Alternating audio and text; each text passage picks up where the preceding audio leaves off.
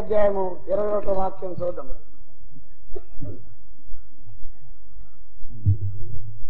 And Daniel continued even unto the first year of King Cyrus.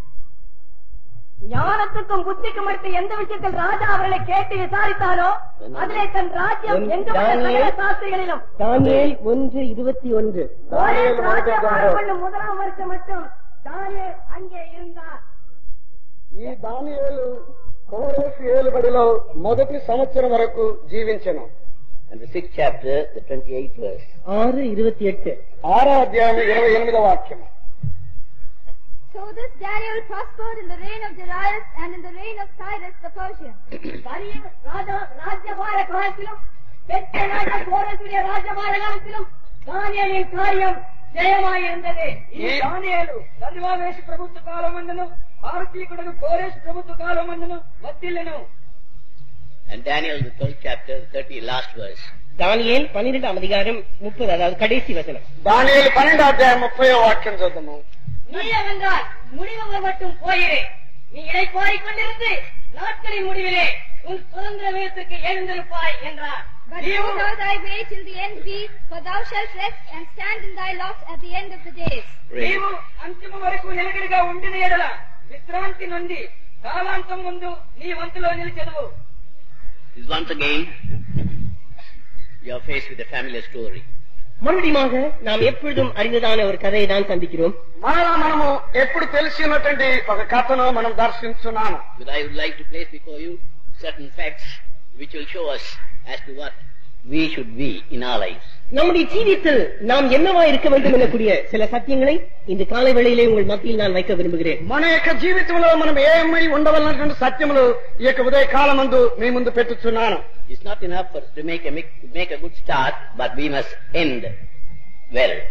நாம் ஒரு நல்ல துவக்கம் செய்வது பெரிதல்ல, அதை நன்றாக முடிக்க வேண்டும், அதே சிறந்தது. మనం మంచి ఆరంభం చేయడం మాత్రమే కాదు, మన యొక్క ముగింపు మంచిదై ఉండవలెను. It's good to make good consecrations, but it must be lasting. நல்ல பிரதிஷ்டைகள் செய்வது நல்லதுதான், ஆனால் அது நீடித்திருக்க வேண்டும். మంచి ప్రతిష్టలు చేయడం మంచిదే, అయితే అది కొనసాగించబడవలెను. God brought us for this convention, and I am sure God has moved in the hearts of many, and you have made a decision to move on so that you may be made perfect. நாம் நம்மை தேவன் இந்த கன்வென்ஷனை கொண்டு வந்தார். தேவன் நம்முடைய ஒவ்வொரு இருதயத்திலும் கிரியை செய்தார் என்று நான் நிச்சயம் கொண்டிருக்கிறேன். நாம் அநேக தீர்மானங்களை செய்திருக்கிறோம். நாம் பூர்ணத்தை நோக்கி ஓடிக்கொண்டிருக்கிறோம். దేవుడు మనల్ని ఈ యొక్క మహాసభకు తీసుకొని వచ్చి ఉన్నాడు. ఆయన మన యొక్క ఒక్కొక్కరి హృదయంలో క్రియ చేసినాడని నమ్ముతున్నాను. ఆయన మనల్ని పూర్ణతకు నడిపించును. All of us who are gathered here are those who are very anxious to be caught up when Jesus comes. இங்கே கூடியிருக்கிற நாம் எல்லாரும் கர்த்தராகிய இயேசு கிறிஸ்து வரும்போது அவருடைய வருகையில் எப்படியாவது எடுத்துக்கொள்ளப்பட வேண்டும் என்று அதிக வாஞ்சியோடு காத்திருக்கிறோம். ఇక్కడ కూడి ఉన్న మనమందరము ప్రభువైన యేసు క్రీస్తు వచ్చినప్పుడు ఎలాగైనా ఆయనకు రాకలు ఎత్తబడవాలని కనిపెడుతున్నాము. Here is a man who continued and prospered and was in peace at the end. இங்கே ஒரு மனிதனை பார்க்கிறோம். தன் ஜீவித்தை ஆரம்பித்தார், தொடர்ந்தார், செழிப்பானார், సమాధాన నిద్రకుள்ளே ప్రవేశిస్తారు. ఇక్కడైతే ఒక వ్యక్తి తన యొక్క జీవితం ఆరంభించును, దాన్ని కొనసాగించును, అంత్యకాలమందు అతడు నిలకడగా ఉండి విశ్రాంతి పొందెను. As he goes down to the grave, there the word of God tells that he will stand in his lot before God. கல்லறையிலே அவர் இறங்கும் முன்னாக வேதவசனம் சொல்லும் போது அவர் தன்னுடைய கூட்டத்திலே காணப்படுவார் என்று சொல்லப்படுகிறது. అతడు సమాధిలో దించబడక మునుపు తన వంతులో చేర్చబడని దేవుని యొక్క వాక్యంలో చెప్పబడి ఉన్నది. He would stand in his lot on that day. அந்த நாளிலே தன்னுடைய சுதந்திர வீதத்திலே அவர் காணப்படுவார். ఆ దినమందు తన వంతులో నిలిచెదరు. Therefore, let us examine his life and see how he was able to come to that end. அந்த முடிவுக்கு அவர் எப்படி வரக்கூடியதா இருந்தது என்று அவருடைய ஜீவித்தை நாம் ஆராய்ந்து பார்ப்போமாக. ఆ యొక్క ముగింపుకు ఎలాగ వచ్చినాడని తన యొక్క జీవితమును పరిశీలించి చూద్దాము. We find that he would be able to stand before God. தேவனுக்கு முன்பாக அவர் நிற்கக்கூடியவராய் இருப்பார் என்று நாம் பார்க்கிறோம். దేవుని ఎదుట నిలవదగినటువంటి వ్యక్తిగా ఉన్నాడని మనం చూస్తున్నాము. That's your desire, that's my desire, and that's every one of our desires, that we may be able to stand before him. எப்படியாவது அவருக்கு முன்பாக நிற்க வேண்டும் என்பதே உங்களுடைய வாஞ்சை, என்னுடைய வாஞ்சை, நாம் எல்லாருடைய வாஞ்சையுமாயிருக்கிறது. ఏ విధము చేతనైనా ఆయన ఎదుట నిలబడాలి అన్నది మీ యొక్క నాయకుడు అందరి వాంఛే ఉన్నది. True enough, we all have to stand before him one day. உண்மைதான், நாம் எல்லாரும் ஒரு நாள் அவருக்கு முன்பாக நிற்கத்தான் வேண்டும். నిజమే, మనమందరం ఒక దినము ఆయనతో నిలబడవలసి ఉన్నది. But how is that standing going to be? ஆனால் அந்த நிலை நிற்பு எப்படி இருக்க போகிறது? ఆ యొక్క నిలబడినటువంటి స్థితి ఎలాగుండును? That's all important. அதுதான் அதிக முக்கியமானது. అదే ముఖ్యమైనది. The word of God says that we are to stand before him perfect, without fault. அவருக்கு முன்பாக குற்றமற்றவராய் பூர்ணராய் நாம் நிற்க வேண்டும் என்று வேதவசனம் சொல்கிறது. ఆయన ఎదుట నిర్దోషులుగాను నిష్కలంకుషులుగాను మనం ఆయన నిలబడవలసి ఉన్నది. And that's not something that takes place overnight, but it's something that takes place day by day in our life. இந்த காரியம் ஒரே நாளில் நம்முடைய ஜீவித்தில் நடப்பதில்லை. நம்முடைய ஜீவித்தில் தினந்தோறும் படிப்படியாக இந்த காரியம் நடக்க வேண்டியதாக இருக்கிறது. ఈ యొక్క కార్యం మన యొక్క జీవితంలో ఒకే దినంలో ముగియదు గాని అది ప్రతిదినం కూడా కొనసాగించబడి ముగియట అగత్యమైనది. That I told you last night as to how it's needful that we make the right choice in our life. நம்முடைய ஜீவித்தில் நாம் எப்படி சரியான காரியத்தை தெரிந்து கொள்ள வேண்டும் என்று நான் நேற்றிரவு உங்களுக்கு சொல்லிக் கொடுத்தேன். మన యొక్క జీవితంలో సరైన వంతును ఎలాగ ఏర్పరచుకోవాల్సి ఉన్నదని నిన్న రాత్రి నేను చెప్పి ఉన్నాను. It's not what we want to choose, it's just what God wants us to choose. நாம் என்னத்தை தெரிந்து கொள்ள வேண்டும் என்பதல்ல முக்கியம், தேவன் நம்ம என்ன தெரிந்து கொள்ள சொல்கிறாரோ அதை நாம் தெரிந்து கொள்வதே முக்கியம். మనమేమి ఏర్పరచుకోవాలనేది ముఖ్యమే కాదు, దేవుడు మన పట్ల ఏది ఏర్పరచుకుని ఉద్దేశించున్నారో అదే ముఖ్యమైనది. It is not going to say not so, but it's going to say what will thou have me to do. அப்படி அல்ல ஆண்டவரே என்று சொல்வதல்ல, கர்த்தாவே நான் என்ன செய்ய நீ சித்தம் கொண்டிருக்கிறீர் என்று சொல்வதே முக்கியமானது. అలాగూ కాదు ప్రభు అని చెప్పడం కాదు, ప్రభు నేనేమి చేయవాలని నీ ఇష్టమైనది అడుగుటే ముఖ్యమైనది. It doesn't end up by just making a statement that we will do what God wants us to do, but it is doing what he wants us to do. கர்த்தர் என்னை என்ன செய்ய சொல்லுகிறாரோ அப்படியே நான் செய்வேன் என்று வெறும் சொல்லில் அதை விட்டு விடுவதல்ல, அவர் என்ன செய்ய சொல்லுகிறாரோ அப்படியே நான் செய்வேன் என்று செய்து காட்டுவதுதான் முக்கியமான காரியம். ప్రభు ఏమి చెప్పుచున్నాడో అని అడిగి తెలుసుకుని దాన్ని వదిలిపెట్ట కాదు, ప్రభు ఏమి చెప్పుచున్నాడో దాన్ని తెలుసుకుని దాన్ని చేసి ముగించుటే మంచిదై ఉన్నది. The blessedness comes to us only when you continue in the decisions or the choices that we have made in our life. நம்முடைய ஜீவித்தில் நாம் எதை தெரிந்து கொண்டோமோ, என்ன தீர்மானம் செய்தோமோ அதில் தொடர்ந்து இருப்பதில் தான் நம்முடைய பாக்கியகரம் தங்கியிருக்கிறது. మన యొక్క జీవితంలో ఏది ఏర్పరచుకుంటామో, దేనిలో మనం నిలిచి ఉంటామో దానిలోనే మనం కొనసాగించి ముగితే దేవుని యొక్క చిత్తమైనది. As we are coming to the close of the convention, let us reflect as to the various things that we have thought of doing for God. நாம் இந்த கன்வென்ஷனுக்கு முடிவுக்கு வந்து கொண்டிருக்கிறோம். தேவனுக்கென்று நாம் எத்தனையோ காரியங்களை செய்ய தீர்மானித்திருக்கிறோமே, இந்த காரியங்களை நாம் சரியான செயல்முறையிலே காட்ட நாம் தீர்மானிப்போமா? మనం యొక్క కన్వెన్షన్ యొక్క ముగింపుకు వచ్చినాము. దేవుని నిమిత్తమై అనేక కార్యములకు తీర్మానించుకుని వాటిని చేయుటకు మనము తుదనుచుదుగాక. It's not simply leaving all your decisions and concentrations as you leave the gate to this faith home, but taking it home and living it out in your daily life. இந்த விசுவாசம் விட்டு நீங்கள் வெளியே போகும்போது உங்களுடைய தீர்மானங்களையும் பிரதிஷ்டைகளையும் கூட இங்கே விட்டு போவதில்லை. நீங்கள் போகும்போது தீர்மானங்களையும் பிரதிஷ்டைகளை உங்கள் கூடவே கூட்டிக் கொண்டு போங்கள். ఈ యొక్క విశ్వాసకు వదిలిపెట్టి ఆ గేటు బయటకు వెళ్ళండి. మీ యొక్క తీర్మానంలో ప్రతిష్టలు వదిలిపెట్టి వెళ్తూ కాదు కానీ మీ యొక్క ఇంటి వరకు తీసుకెళ్లి వాటిని కొనసాగిస్తూ ఉండండి. Let it be written in the tables of your heart so that it cannot be taken away. உங்களுடைய இருதயத்தின் பலகைகளிலே அது எழுதப்படட்டும், அது என்றும் அகற்றப்படாமல் இருக்கப்படட்டும். మీ యొక్క హృదయమును పలకల మీద వ్రాయబడనిమ్ము, అది ఎన్నటికీ తొలగించబడదు.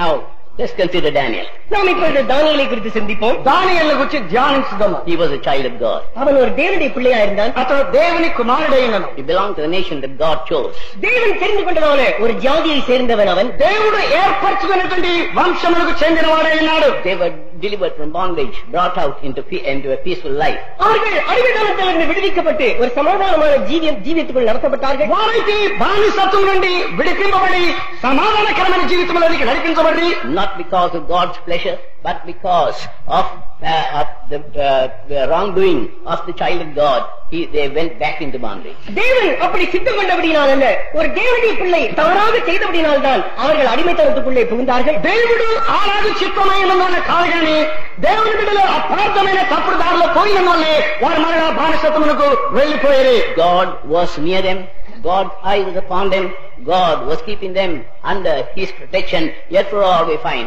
that they went their own way and found themselves in bondage. தேவன் அவர்கள் அருகாமையில் இருந்தார். தேவனுடைய கண்கள் அவர்கள் மேலே இருந்தது. தேவனுடைய பாதுகாப்பு அவர்களோடு இருந்தது. இப்படி எல்லாம் இருந்த போதிலும் கூட அவர்கள் அடிமைத்தனத்துக்குள்ளே புகுந்தார்கள். దేవుడి వారికి సమీపంగా ఉండను, ఆయనకి కను దృష్టి వాళ్ళ మీద ఉండను, ఆయనకి ఉనికిని వాళ్ళతో ఉండను, అయినప్పటికీ వారు బానిసత్వంలోనికి పోయి. So it is in our own lives. அப்படின்னா இதெல்லாம் நம்முடைய ஜீவிதத்தில் தான் இப்படி இருக்கிறது. అందువల్లే ఇవన్నీ మన యొక్క జీవితంలో కూడా అలాగే సంభవించును. We were in bondage. நாம் அடிமைத்தனத்தில் இருந்தோம். మనం బానిసత్వంలో ఉంటుమే. We lived in sin. நாம் பாவத்திலே ஜீவித்து வந்தோம். మనం పాపంలో జీవించు వచ్చితిమే. We were laboring for the wrong thing. தவறான காரியத்துக்காக நாம் பிரயாசப்பட்டுக் கொண்டு வந்தோம். తప్పుడు కార్యముల నిమిత్తమై మనం ప్రయాసపడితిమే. And therefore we were producing the wrong thing. அப்படின்னா தவறான காரியங்களை தான் நாம் உற்பத்தி செய்து வந்தோம். అందువలనే తప్పుడు కార్యములనే మనం ఉత్పత్తి చేయుచుంటిమే. We were unable to get out of the state in which we were, and though we did make many decisions. எத்தனையோ தீர்மானங்களை நாம் செய்திருந்த போதிலும் கூட நாம் இருந்ததான நிலவரத்திலிருந்து வெளியே வர முடியாமல் நாம் தவித்துக் கொண்டிருந்தோம். ఎన్నో తీర్మానాలు మనం చేసినప్పటికీ మన ఉన్నటువంటి స్థితిలో నుండి బయటకు వచ్చేందుకు తప్పించుతున్నాము. Just as Israel cried out unto God, we were crying unto God and telling Him what miserable people we are. இஸ்ரவேலர் எப்படி தேவனை நோக்கி முறையிட்டார்களோ அதே போல நாமும் கூட தேவனை நோக்கி நாம் எவ்வளவு நிர்பந்தமான நிலவரத்தில் இருக்கிறோம் என்று அவரை నోకి అడుగుదాం మురేశ్వరం ఇశ్రాయేలు ప్రజలు ఎలాగ దేవుని వైపు మరలిరో అలాగే మనం కూడా ఎంత దౌర్భాగ్యమని మరలిడుచున్నాము. Come to the end of all our strength, of all our abilities, and finally say, who can deliver me? நம்முடைய திறமைக்கெல்லாம் நாம் ஒரு முடிவுக்கு வந்தோம், நம்முடைய கழிவுக்கெல்லாம் நாம் ஒரு முடிவுக்கு வந்தோம். பிற்பாடு நான் சொன்னோம், இந்த நிலவரத்திலிருந்து யார் என்னை விடுவிக்க கூடும்? మన యొక్క సామర్థ్యమును కోల్పోతిమి, మన యొక్క ధైర్యమును పోగొట్టుకుంటిమి, తుదముట్టించి మనం కడవగా మనం ఎవరు విడిపించగలరని మనము గోగులాడుతున్నాము. All my hopes are gone. I have no ability at all. I have no strength. I cannot bring my decisions into action, and therefore who can deliver me? என் நம்பிக்கைகள் எல்லாம் போய்விட்டது, என் பலன் எல்லாம் போய்விட்டது, என்னுடைய தீர்மானங்களை நான் நிறைவேற்ற முடியவில்லையே, இந்த நிலவரத்திலிருந்து யார் என்னை விடுவிக்க கூடும் என்று சொல்லக்கூடிய ஒரு நிலவரத்துக்கு நாம் నా యొక్క నమ్మకంతో పోయను, నా యొక్క నిరీక్షణ కోల్పోతిని, నా యొక్క బలమును పోగొట్టుకుని ఇట్టి దౌర్భాగ్య స్థితి నుండి ఎవడు నన్ను విడిపించగలడని బతిమాలుస్తున్నాను. That may be in your unsaved state, seeking for salvation, and it can be in your life that has been after your salvation, trying to go into a perfect life. ரட்சிக்கப்படாத நிலவரத்தில் இருக்கிறதான உன்னுடைய ஜீவித்தில் இப்பேற்பட்ட தவிப்பு ஒருவேளை காணப்படலாம். ரட்சிக்கப்பட்டதான உன்னுடைய ஜீவித்திலும் கூட பூரணத்தை அடைய முடியாதபடி இருக்கக்கூடியதான ஒரு தவிப்பு உன்னிலே காணப்படலாம். రక్షణ పొందినటువంటి నీ యొక్క జీవితంలో కూడా ఇలాంటి మూలుగు కనబడను, రక్షణ నీ యొక్క జీవితంలో కూడా పూర్ణత పొందలేక నీవు కూడా మూలుగుతున్నావు. Your cry reaches up to heaven. உன்னுடைய கூக்குரல் வானத்தை பரலோகத்தை எட்டுகிறது. నీ యొక్క మొర పరలోకమునకు సమీపించున్నది. Just as the cry of the children of Israel reached unto God. எப்படி இஸ்ரவேல் புத்திரரின் கூக்குரலானது தேவனை எட்டினதோ அதே போல ఇశ్రాయేలు ప్రజల యొక్క మొర ఏలాగ పరలోకంలో ఉన్నటువంటి దేవునికి చెందినదో అలాగనే చేరుచున్నది. Seeing your inability, seeing that you have nothing, therefore God comes in to fill in that void and help you out of your difficulty. உன்னுடைய திறமை ஈனத்தை கண்டவராக, உன்னுடைய ஒன்றுமில்லாததை கண்டவராக அவர் இறங்கி அந்த குறையை நிறைவாக்க முடியாது அங்கே காணப்படுகிறது. నీ యొక్క బలహీనతను చూసినటువంటి వాడై, నీ యొక్క అసామర్థ్యమును చూసినటువంటి వాడై ఆయన దిగి వచ్చి నిన్ను బలపరచగోరుచున్నాడు. He who began the good work in you is able to fulfill it. உன்னிலே நல்ல வேலையை ஆரம்பித்தவர் அதை முடிக்க அவர் வல்லவராயிருக்கிறார். నీలో ఆ మంచి పని ఆరంభించిన వ్యక్తి దాన్ని తుద ముట్టించువాడైనాడు. He is able to see that you will stand without fault before the throne of God. தேவ சிங்காசனத்துக்கு முன்பாக நீ குற்றமற்றவனாக காணப்படுவாய் என்று உன்னை நிறுத்த அவர் வல்லமையுடையவராயிருக்கிறார். దేవుని యొక్క సింహాసనం ఎదుట నిర్దోషిగా నిలబెట్టకై ఆయన శక్తిమంతుడైనాడు.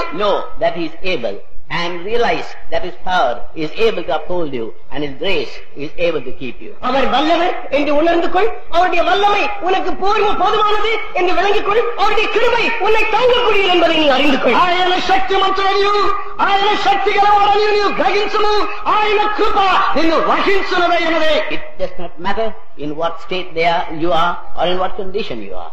நீ எந்த நிலவரத்தில் இருக்கிறாய் என்று ஒரு பெரிய பொருட்டில்லை. நீ எந்த நிலவரத்திலே காணப்படுகிறாய் என்பதும் ஒரு பெரிய காரியம் இல்லை. నీవు ఏ స్థితిలో ఉన్నావన్నది ఎంచబడదు, ఏ స్థితిలో నిలిచి ఉన్నావన్నది కూడా దేవుని ఎదుట ఎంచబడదు. To God, nothing is impossible as long as you are willing to yield to him and move according to his way. எதுவரைக்குமா நீ உன்னை முற்றிலுமாய் அவருக்கு இணங்கி கொடுக்க விரும்புகிறாயோ, எதுவரைக்குமாய் அவருடைய வழியிலே நீ நடக்க விரும்புகிறாயோ, அதுவரைக்கும் தேவனால் கூடாத காரியம் ஒன்றுமே இல்லை. ఎంతవరకు దేవునికి నీవు లోపరచబడగొడుచున్నావు, ఆయనకి అప్పగించబడగొడుచున్నావు, అంతవరకు దేవునికి అసాధ్యమని ఏమీ లేదు.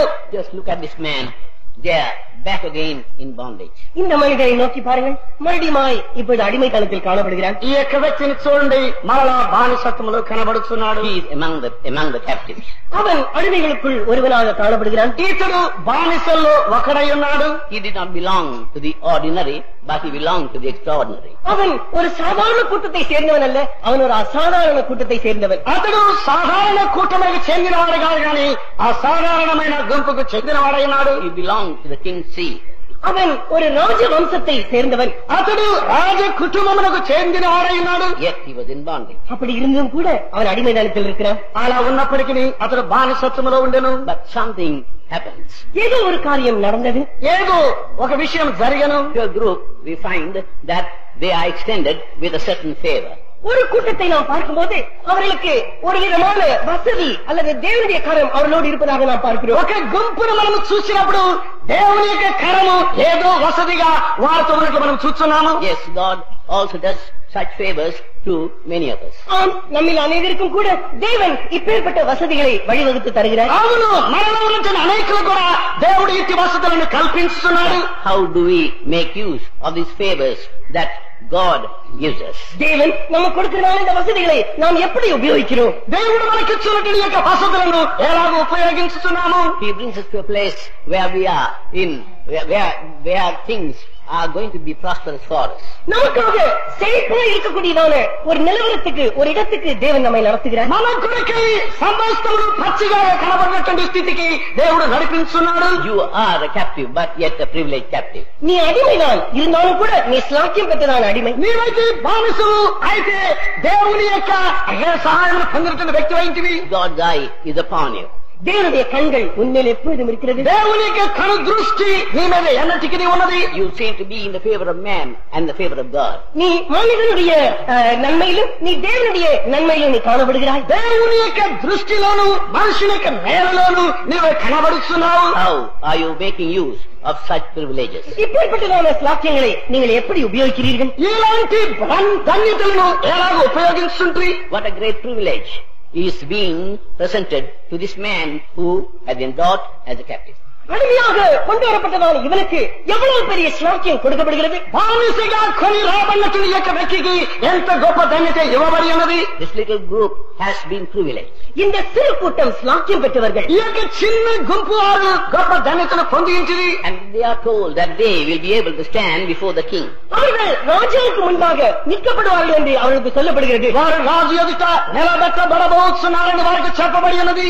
But something has to be done. ஆனால் ஏதோ ஒரு காரியம் செய்யப்பட வேண்டியதா இருக்கிறது. ఏదో ఒక సంగతి అమర్చబడవలసి ఉన్నది. If you are to stand before the king, there are certain things, certain conditions that they have to meet with. ராஜாவுக்கு முன்பாக நீங்கள் நிற்க வேண்டும் என்றால் சில காரியங்கள், சில நிபந்தனைகள் உன்னிலே செய்யப்பட வேண்டும். రాజు ఎదుట నువ్వు నిలబెట్టబడాలంటే ఏదో కొన్ని కార్యముల సంగతులు నీలో చేయవలసి ఉన్నది. And thus make yourself worthy to stand before the king. அந்த விதமாக ராஜாவுக்கு முன்பாக நிற்க உன்னை நீ தகுதியாக்கிக் கொள்ள வேண்டும். అలాగే రాజు ఎదుట నిలబట్టకై నిన్ను నీవు అర్హునిగా చేసుకోవలను. But Daniel's vision was quite contrary. ஆனால் தானிయేலுடைய காரியமோ அதிக ஒரு விபரீதமான காரியமாயிருந்தது. అయితే దానియేలు యొక్క సంగతి అది మిగుల విపరీతమైనది. He was not going to stand before the king, but he was going to stand before the King of Kings. அவன் ராஜாவுக்கு முன்பாக நிற்க போவதில்லை, அவன் ராஜாதி ராஜாவுக்கு முன்பாக நிற்க போகிறான். అతడు రాజు ఎదుట కాదు, రాజులకు రాజైన వాడి ఎదుట నిలబడబోతున్నాడు. Finally, at the end of the days,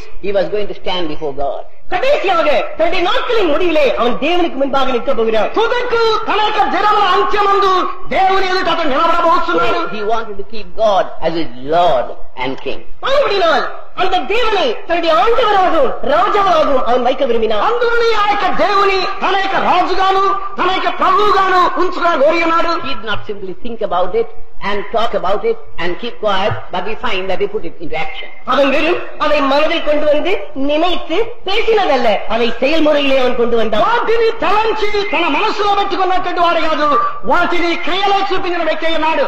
He was not simply a mental dreamer of standing before the King of Kings, but he was one who had a vision of how he was to stand before the King of Kings. அவன் வெறும் மனதிலே கற்பனை கண்டு நான் ராஜாதி ராஜனுக்கு முன்பாக நிற்க போகிறேன் என்று நினைக்கிறானாய் மட்டுமல்ல, நான் எப்படியாவது ராஜாவின் முன்பாக நிற்க போகிறேன் என்னக்கூடிய தரிசனம் அவனுக்கு முன்பாக எப்பொழுதும் இருந்து கொண்டிருந்தது. అతడు ఏదో రాజు నిలబడగలనని భావన మనసులో కలిగిన వాడు మాత్రమే కాదు, అతడు తన యొక్క జీవితంలో అలాంటి ఒక ఏర్పాటు కలిగిన వ్యక్తి ఉన్నాడు. The word of God says, seek ye first the kingdom of God and righteousness, and all these things shall be added unto you. முதலாவது தேவனுடைய ராஜ்யத்தையும் அவருடைய நீதியையும் தேடுங்கள், பிற்பாடு இவைகள் எல்லாம் கூட கொடுக்கப்படும் என்று வேத வாக்கியம் சொல்லுகிறது. దేవుని రాజ్యమును దాని యొక్క నీతిని వదుకుడి అటు పిమ్మట అవన్నీ మీకు అనుగ్రహించమని దేవుని యొక్క వాక్యంలో చెప్పబడి ఉన్నది. That is just what God wants you and me to do, to keep first the kingdom.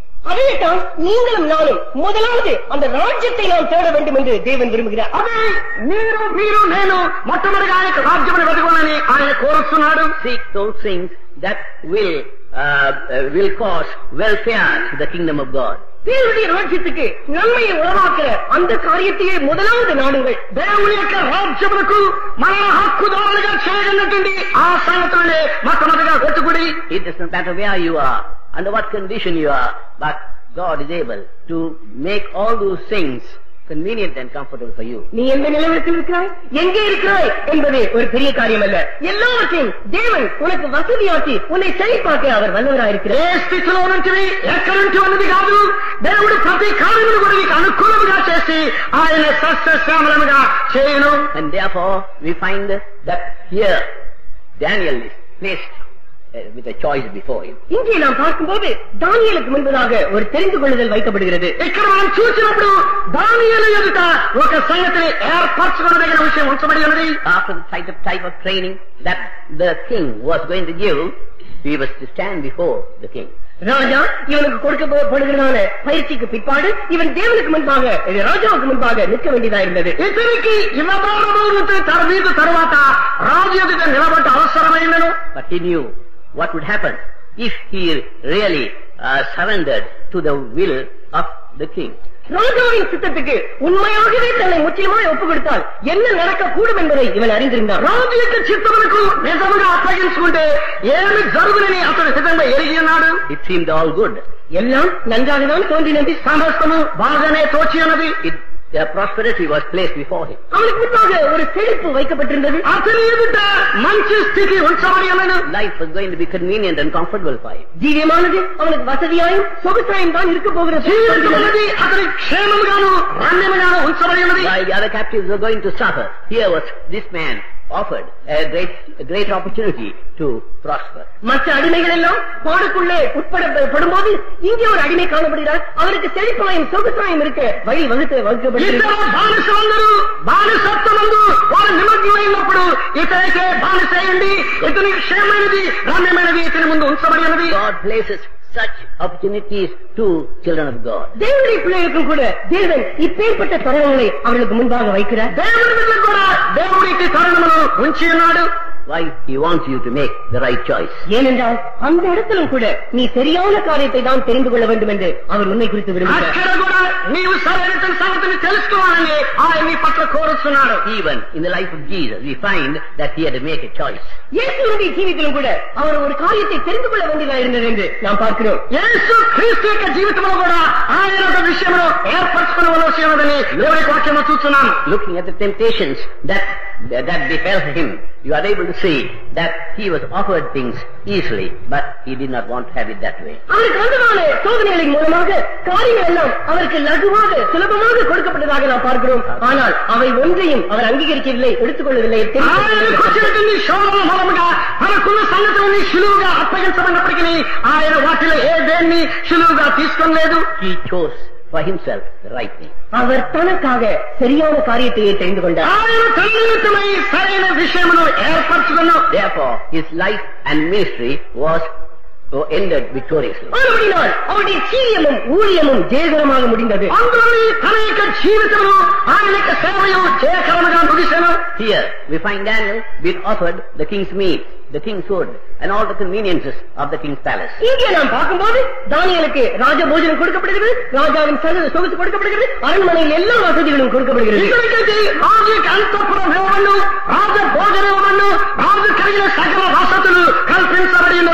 Daniel purposed in his heart. தானியேல் தன்னுடைய இருதயத்திலே ஒரு காரியத்தை தீர்மானித்தான். Many things we purpose in our heart. நம்முடைய இருதயத்தில் நாம் எத்தனையோ காரியங்களை தீர்மானிக்கிறோம். Lord, when we began to follow him, we began to tell him, Lord, we'll follow thee all the way. நாம் அவரை பின்பற்ற ஆரம்பிக்கும் போது, கர்த்தாவே நீர் எங்கு போனாலும் அங்கெல்லாம் நான் உம்மை பின்பற்றுவேன் என்று நாம் தீர்மானம் செய்கிறோம்.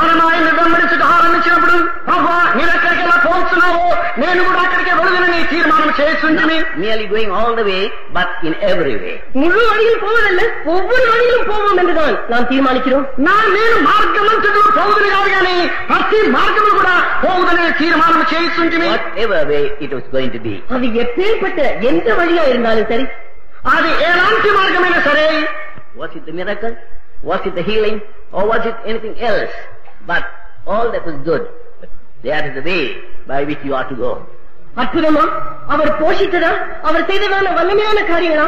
அல்ல, நீ போக வேண்டியதான ஒரு வழி இருந்தது. அது அற்புதமா ఆయన పోషించడా, ఆయన చేసిన మహత్ కార్యమా? లేదు, నీవు పోవలసిన మార్గంలే. When you go through that way, you will find that you will end up in the throne of God. அந்த வழிக்குள்ளாக நீ போகும்போது தேவ சிங்காசனத்தில் போய் நீ முடிவு பெறுவதை நீ காண முடியும். ఆ దారిలో నీ వెళ్ళినప్పుడు దేవుని యొక్క సింహాసనంలో పోయి నీ యొక్క పరుగును ముగించడం. Even the Son of God was baffled when he saw the path through which he was to go. தேவகுமாரனும் கூட தான் போக வேண்டியதான அந்த வழியை பார்க்கும்போது அவரே அதிர்ச்சி விட்டார். దేవుని కుమారుడు కూడా తాను పోవలసిన మార్గం కనుగొన్నప్పుడు దానిలో ఆయన యుద్ధం చేసెను. Yes, the cross was for the Son of God, and it's for the sons of God even today. ஆம், சிலுவையானது தேவகுமாரனுக்கு இருந்தது. இன்றைக்கும் கூட தேவகுமாரர்களுக்கும் கூட சிலுவை வைக்கப்பட்டது. దేవుని కుమారునికి ఉంచబడిను.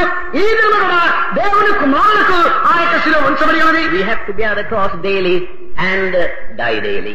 தினந்தோறும் நாம் சிலுவையை சுமக்க வேண்டும், தினந்தோறும் நாம் சாக வேண்டும். ప్రతి దినము కూడా శిలువ మాయవలసినది, ప్రతిరోజు కూడా సావవలసినది. That's the way of life that God has decided for you and me. அந்த விதமான ஒரு ஜீவித்தை தான் தேவன் உனக்காகவும் எனக்காகவும் தீர்மானித்திருக்கிறார். అట్టి జీవితమే దేవుడు నీ పట్ల నా పట్ల ఆయన ఉద్దేశించున్నాడు. Just as he decided for his own son, the Son of God, who became the Son of Man.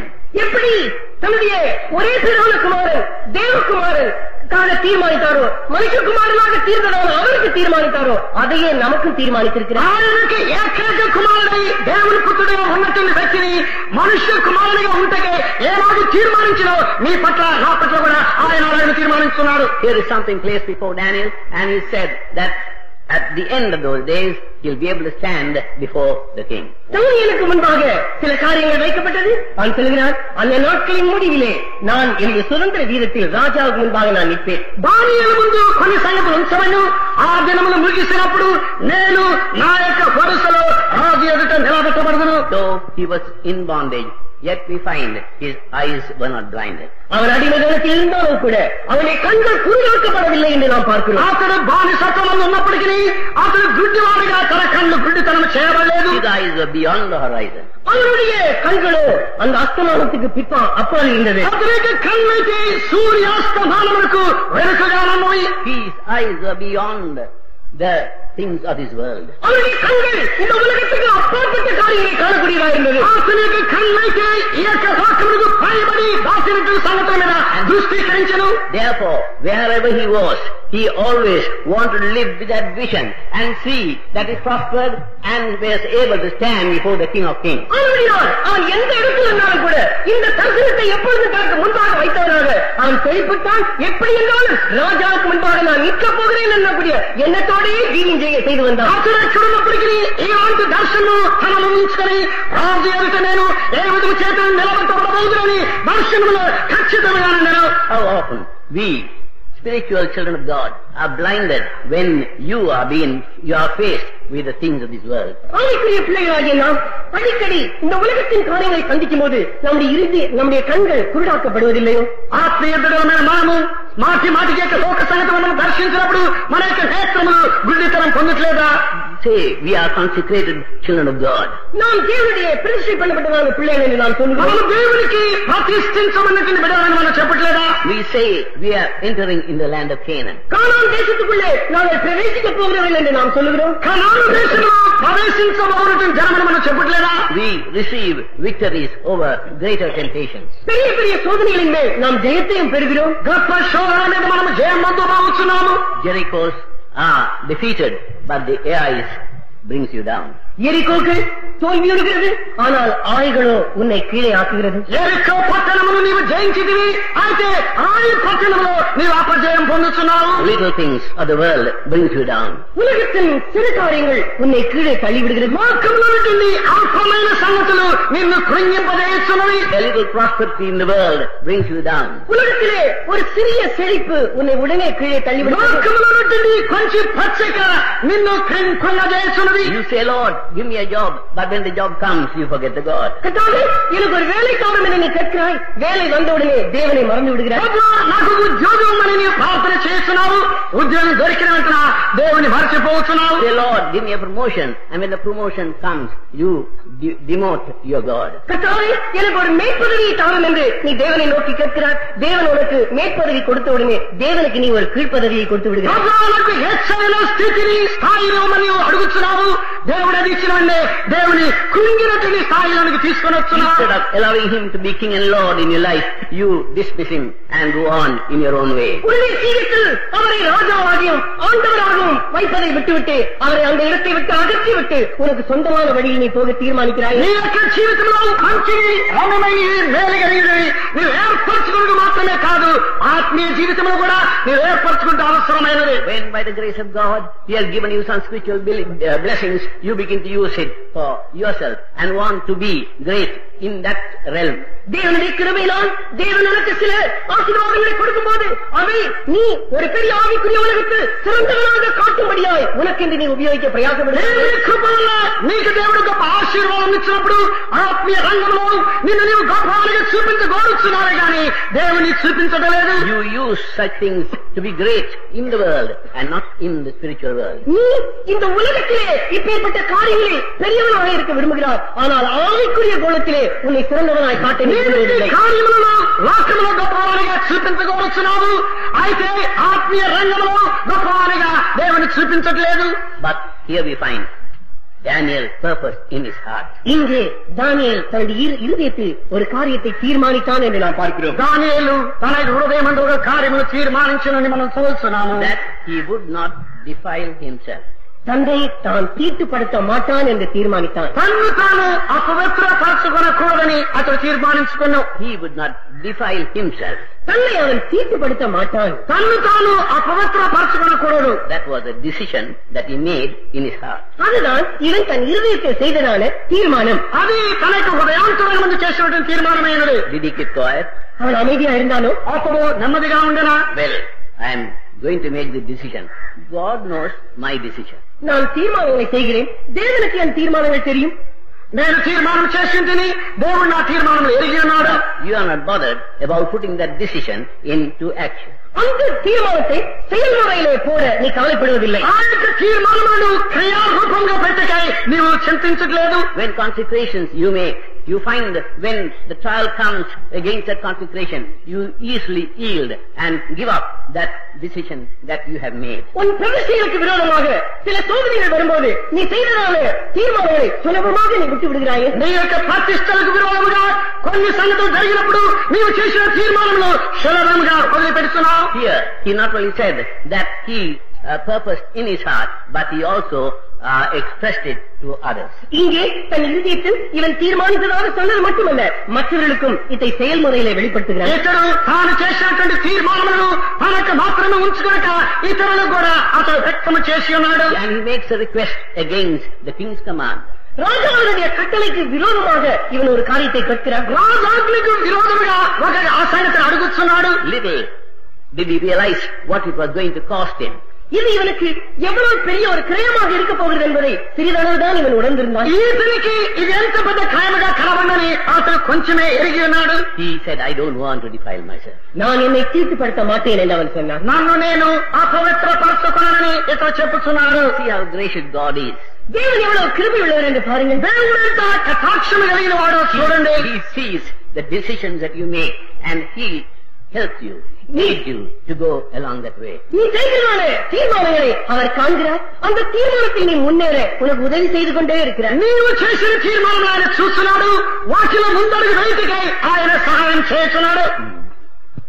And therefore we find how it changed him to be all different from all the others. ஆனபடினால் மற்ற எல்லாரையும் விட இவன் எப்படி முற்றிலுமாய் வேறுபட்டவனாக இவனை மாற்றினது என்று நாம் பார்க்கிறோம். అందువల్ల ఇతరులందరి కంటే అతడు ప్రత్యేకమైన వ్యక్తిగా ఎలాగ ప్రత్యేకించబడినో మనం చూస్తున్నాము. Will you decide for God and be sure God will stand by you? தேவனுக்கென்று நீ ஒரு தீர்மானம் செய்வாயோ அப்படி செய்தால் நிச்சயமாய் தேவன் உன் பட்சத்தில் இருக்கிறார் என்பதை நீ நிச்சயித்துக் கொள். దేవుడికని నీ ఒక తీర్మానం చేస్తే నిశ్చయముగా దేవుడు నీ పక్షముగా ఉన్నాడని నీవు నిశ్చయించుకొనుము. It's not God, it's the devil that tries to scare you away from the deeper life into which you want to go.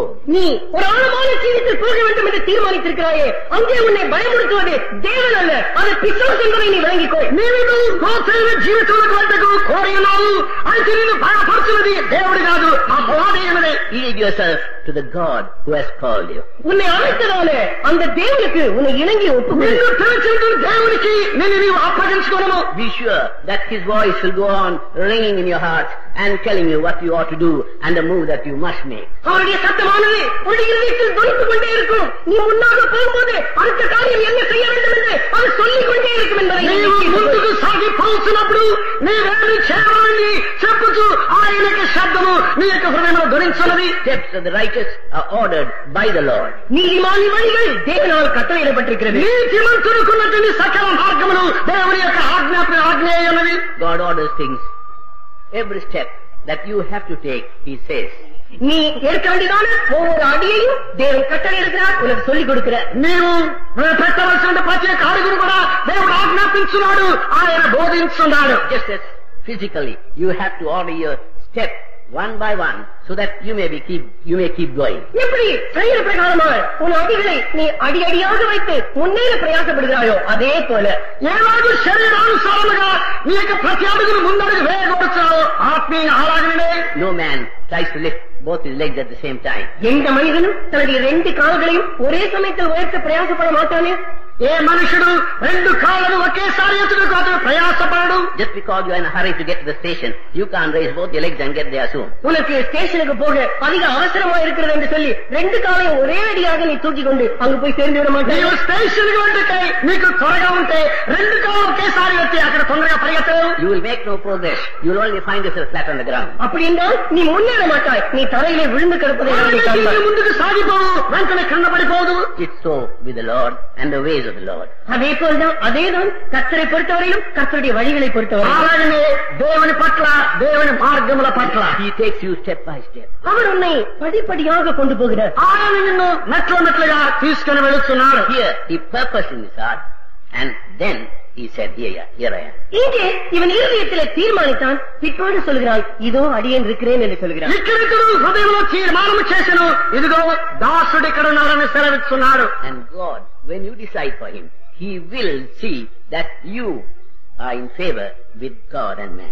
நீ அவருக்காக ஒரு தீர்மானம் செய்யும் போது நீ தேவனுடைய பார்வையிலும் மனுஷனுடைய பார்வையிலும் நீ நலனை பெறுகிறவனாய் இருப்பாய் என்பதை அவர் காண விரும்புகிறார். నీవు ఆయన కొరకు తీర్మానం చేయనప్పుడు దేవుని దృష్టి మనుషుల దృష్టిలో కూడా మంచి వాడిగా కనబడకే ఆయన కోరుతున్నాడు. And when the testing time came, we find that Daniel was able to stand before the king and to be found better than anybody else. சோதனையின் வேலை வந்த போது தான் ராஜாவுக்கு முன்பாக நிற்கக்கூடியவனும் மற்ற எல்லாரையும் விட இவன் சிறந்தவனாய் தன்னை காணக்கூடியவனாய் தானியேல் காண்கிறான்.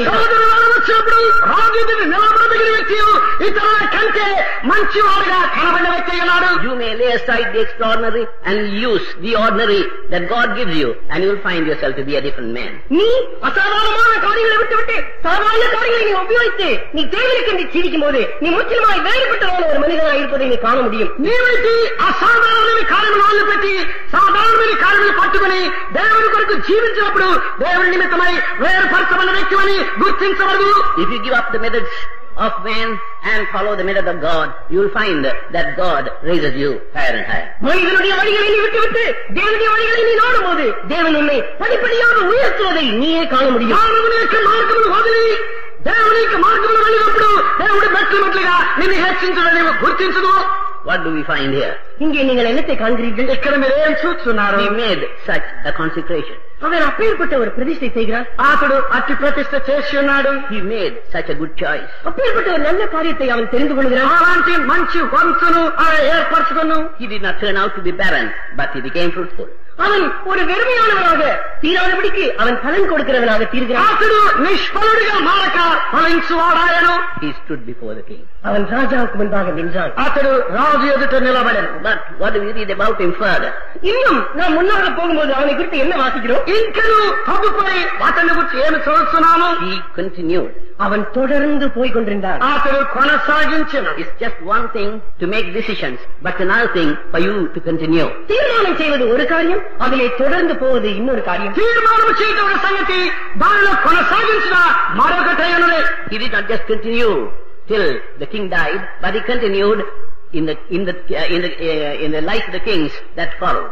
அவன் அந்த ராஜா சாகும் வரைக்கும் இதை தொடரவில்லை. மற்ற ராஜாக்களுடைய நாட்களிலும் கூட இவன் தொடர்ந்து அப்படியே செய்து கொண்டான். ఆ యొక్క రాజు చనిపోయినంత వరకు అతడు కొనసాగించలేదు.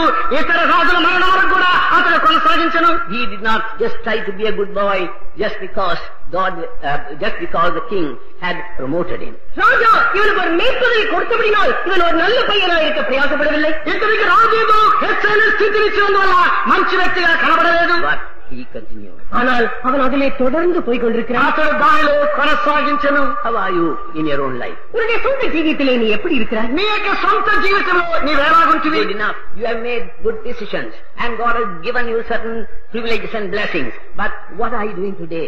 நீ நல்ல தீர்மானங்களை செய்திருக்கிறாய். தேவன் உனக்கு சில ஆசீர்வாதங்களையும் சாட்சிகளையும் கொடுத்திருக்கிறார். அது உண்மைதான். இன்றைக்கு அவைகளை கொண்டு நீ என்ன செய்கிறாய்? నీ మంచి తీర్మానం చేసింటివి. దేవుడు ఆశీర్వాదము ధన్యతలిచ్చెను. ఈ రోజు ఏమి చేయిస్తున్నావు? Everybody talks well of you and always wants to push you forward. What are you doing with it? எல்லாரும் உன்னை நல்லவன் என்று சொல்லுகிறார்கள். எல்லா காரியத்திலும் உன்னை முன்னாக வைக்க பிரயாசப்படுகிறார்கள். ஆனால் நீயோ உன் காரியங்களில் என்ன செய்கிறாய்? ప్రతివాడు నిన్ను మంచివాడంటున్నాడు. మంచి కార్యంలో ముందుకు తోయిస్తున్నాడు. అయితే నీవేమి చేస్తున్నావు? Need to continue in the good life that God has started in us.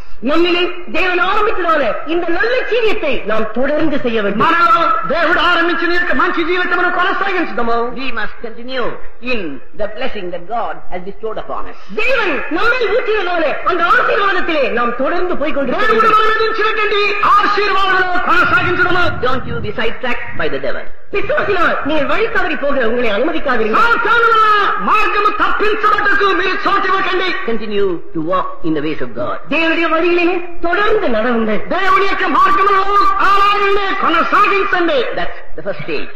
அதுதான் முதலாவது நிலவரம். అదే మొదటి స్థితి. Learn to continue in the life that God has started in you. தேவன் உன்னுடைய ஜீவியத்திலே ஆரம்பித்ததான அந்த நல்ல கிரியையிலே நீ அப்படியே தொடர்ந்து போக దేవుడు నీ యొక్క జీవితంలో ఆరంభించిన యొక్క మంచి పనిలో అలాగనే కొనసాగించుడి. Just as the children of God in the early church, when a revival broke out, we find that they did not give up, finish, go away, but they continued. ஆதி சபையிலே எழுப்புதல் ஆரம்பித்த போது தேவனுடைய பிள்ளைகள் அந்த எழுப்புதலை விட்டுவிடவில்லை, முடித்து விடவில்லை.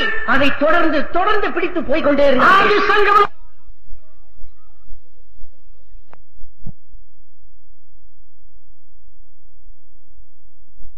ஆசீர்வாதத்திற்கும் உலகத்திலிருந்து வர ஆசீர்வாதத்துக்குள்ள வித்தியாசம் உண்டு.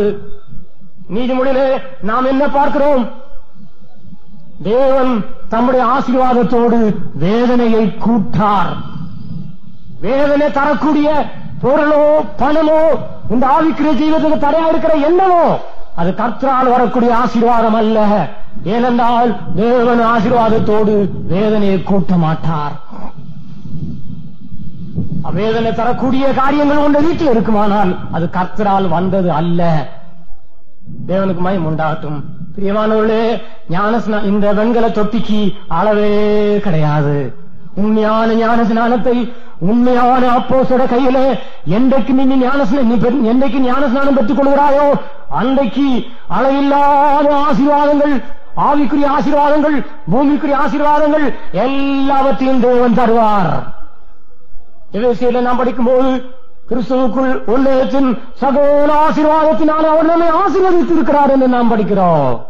அப்படிப்பட்ட ஆசீர்வாதம் பெற்றுக் கொள்ளும்படியாக ஞானஸ்நான சத்தியத்துக்கு நீங்கள் கீழ்ப்படிய வேண்டும். இந்த வெண்கலம் தேவனுடைய கிருபையை காட்டுகிறது. இந்த அந்த தொட்டிக்குள் இருக்கிறதான தண்ணீர் அது சத்தியத்துக்கு அடையாளமாக இருக்கிறது. பிரியமானவர்களே, நீங்கள் ஞானஸ்நான சத்தியத்திற்கு தண்ணீர் ஞானஸ்நான சத்தியத்துக்கு நீங்கள் உங்களை முற்றிலுமாக ஒப்புக் கொடுக்க வேண்டும்.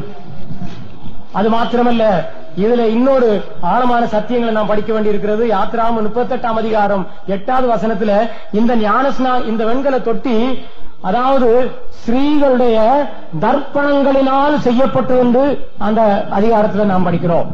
அந்த தர்ப்பணம் என்று சொல்றது ஆங்கிலத்துல லுக்கிங் கிளாஸ் என்று அழைக்கப்படுகிறது. அதாவது இஸ்ரவேல் ஜனங்கள் எகிப்தில ஜீவித்ததான நாட்களில தங்களை அலங்கரிக்கும்படியாக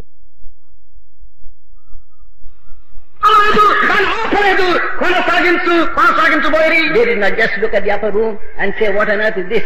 How can we get there? But they did not go back to the old, lofty church. மேலறையை பார்த்து இது என்ன, இது எப்படி நாம் உள்ளே போவது என்று மறுபடியும் தன்னுடைய பெரிய ஆலயத்துக்கு அவர்கள் திரும்பி போய்விடவில்லை. ఆలయం మేడగల్ని చూసి ఇది ఏమిటి, వీళ్ళకి ఎలాగ పోదుమని తలంచి వారికి పెద్ద గుళ్ళోకి వారు తిరిగి వెళ్ళలేదు. They stood by the apostles at the time. அந்த காலத்தில் இருந்ததான அப்போஸ்தலருடைய பக்கத்திலே இவர்கள் நின்றார்கள். அப்போஸ்தலர் பட்சமுగా వారు నిలబడి They continued in the doctrine of the apostles. அப்போஸ்தலருடைய உபதேசத்திலே இவர்கள் நிலைத்து தரித்திருந்தார்கள். அப்போஸ்தலருக்கு போதையென்று వారు నిలబడి ఉండిరి. They continued in prayer. ஜெபத்திலே இவர்கள் நிலைத்திருந்தார்கள். ప్రార్థనయందు నిలకడగా ఉండిరి. They knew how vital it was, or how vital prayer was to them. அவர்களுக்கு ஜெபம் எவ்வளவு முக்கியமானது என்று அவர்கள் அறிந்திருந்தார்கள். వారికి ప్రార్థన ఎంత ప్రాముఖ్యమైనదని వారు ఎరిగి ఉండిరి. What are you doing when you go to the Lord in prayer? ஜெபத்திலே கர்த்தருக்கு நீ போகும்போது நீ என்ன செய்கிறாய்? ప్రార్థన నీవు ప్రభు యొద్దకు వెళ్ళినప్పుడు నీవేమి చేస్తున్నావు? You are only just admitting, Lord, I cannot do this. Do it for me. நீ வெறும் என்னத்தை ஒப்புக்கொள்கிறாய் தெரியுமோ? கர்த்தாவே, இது என்னால் செய்ய முடியாது, நீர் எனக்காக செய்யும் என்று நீ ஒப்புக்கொள்கிறாய். నీవేం ఒప్పుకుంటున్నావంటే ప్రభువా నేను చేయను, నా కొరకు నీవు చేయమని నీవు ఒప్పుకుంటున్నావు. I cannot bring about the revival in my life. I cannot get the victory in my life. Lord, do it for me. கர்த்தாவே, என் ஜீவியத்திலே நான் ஒரு எழுப்புதலை உண்டாக்க முடியவில்லை, என் ஜீவியத்திலே நான் ஜெயத்தை காண முடியவில்லை. கர்த்தாவே, எனக்காக செய்ய மாட்டாரே என்றுதான் நீ அவரிடத்தில் నాయక జీవితంలో ఉద్యోగులు లేపించలేను, నాయక జీవితంలో నేను జయం పొందలేను, నా కొరకు చేయమని నీవు చెప్పుతున్నావు. So Daniel continued in the life that he had started. ஆனபடினால் தானியேல் தான் துவங்கினான அந்த ஜீவியத்திலே தொடர்ந்து போய் கொண்டிருந்தார். దానియేలైతే తాను ఆరంభించిన జీవితంలో కొనసాగించుండెను. As he goes on still further, looking into his life, we find something more is told about him. இன்னும் நாம் அப்படியே அவருடைய ஜீவித்தில் முன்னாக பார்க்கும்போது இன்னும் அதிகமான காரியங்கள் அவனை குறித்து சொல்லப்பட்டிருப்பதாக తనకి జీవితం మనము అలాగనే కొనసాగి చూస్తే ఏదో కొనసాగుతున్నట్లు చూడగలము. He does not just keep going, அவன் வெறும் அப்படியே போய் கொண்டிருக்கவில்லை, అలాగనే కొనసాగించలేదు. but we find that he kept on going.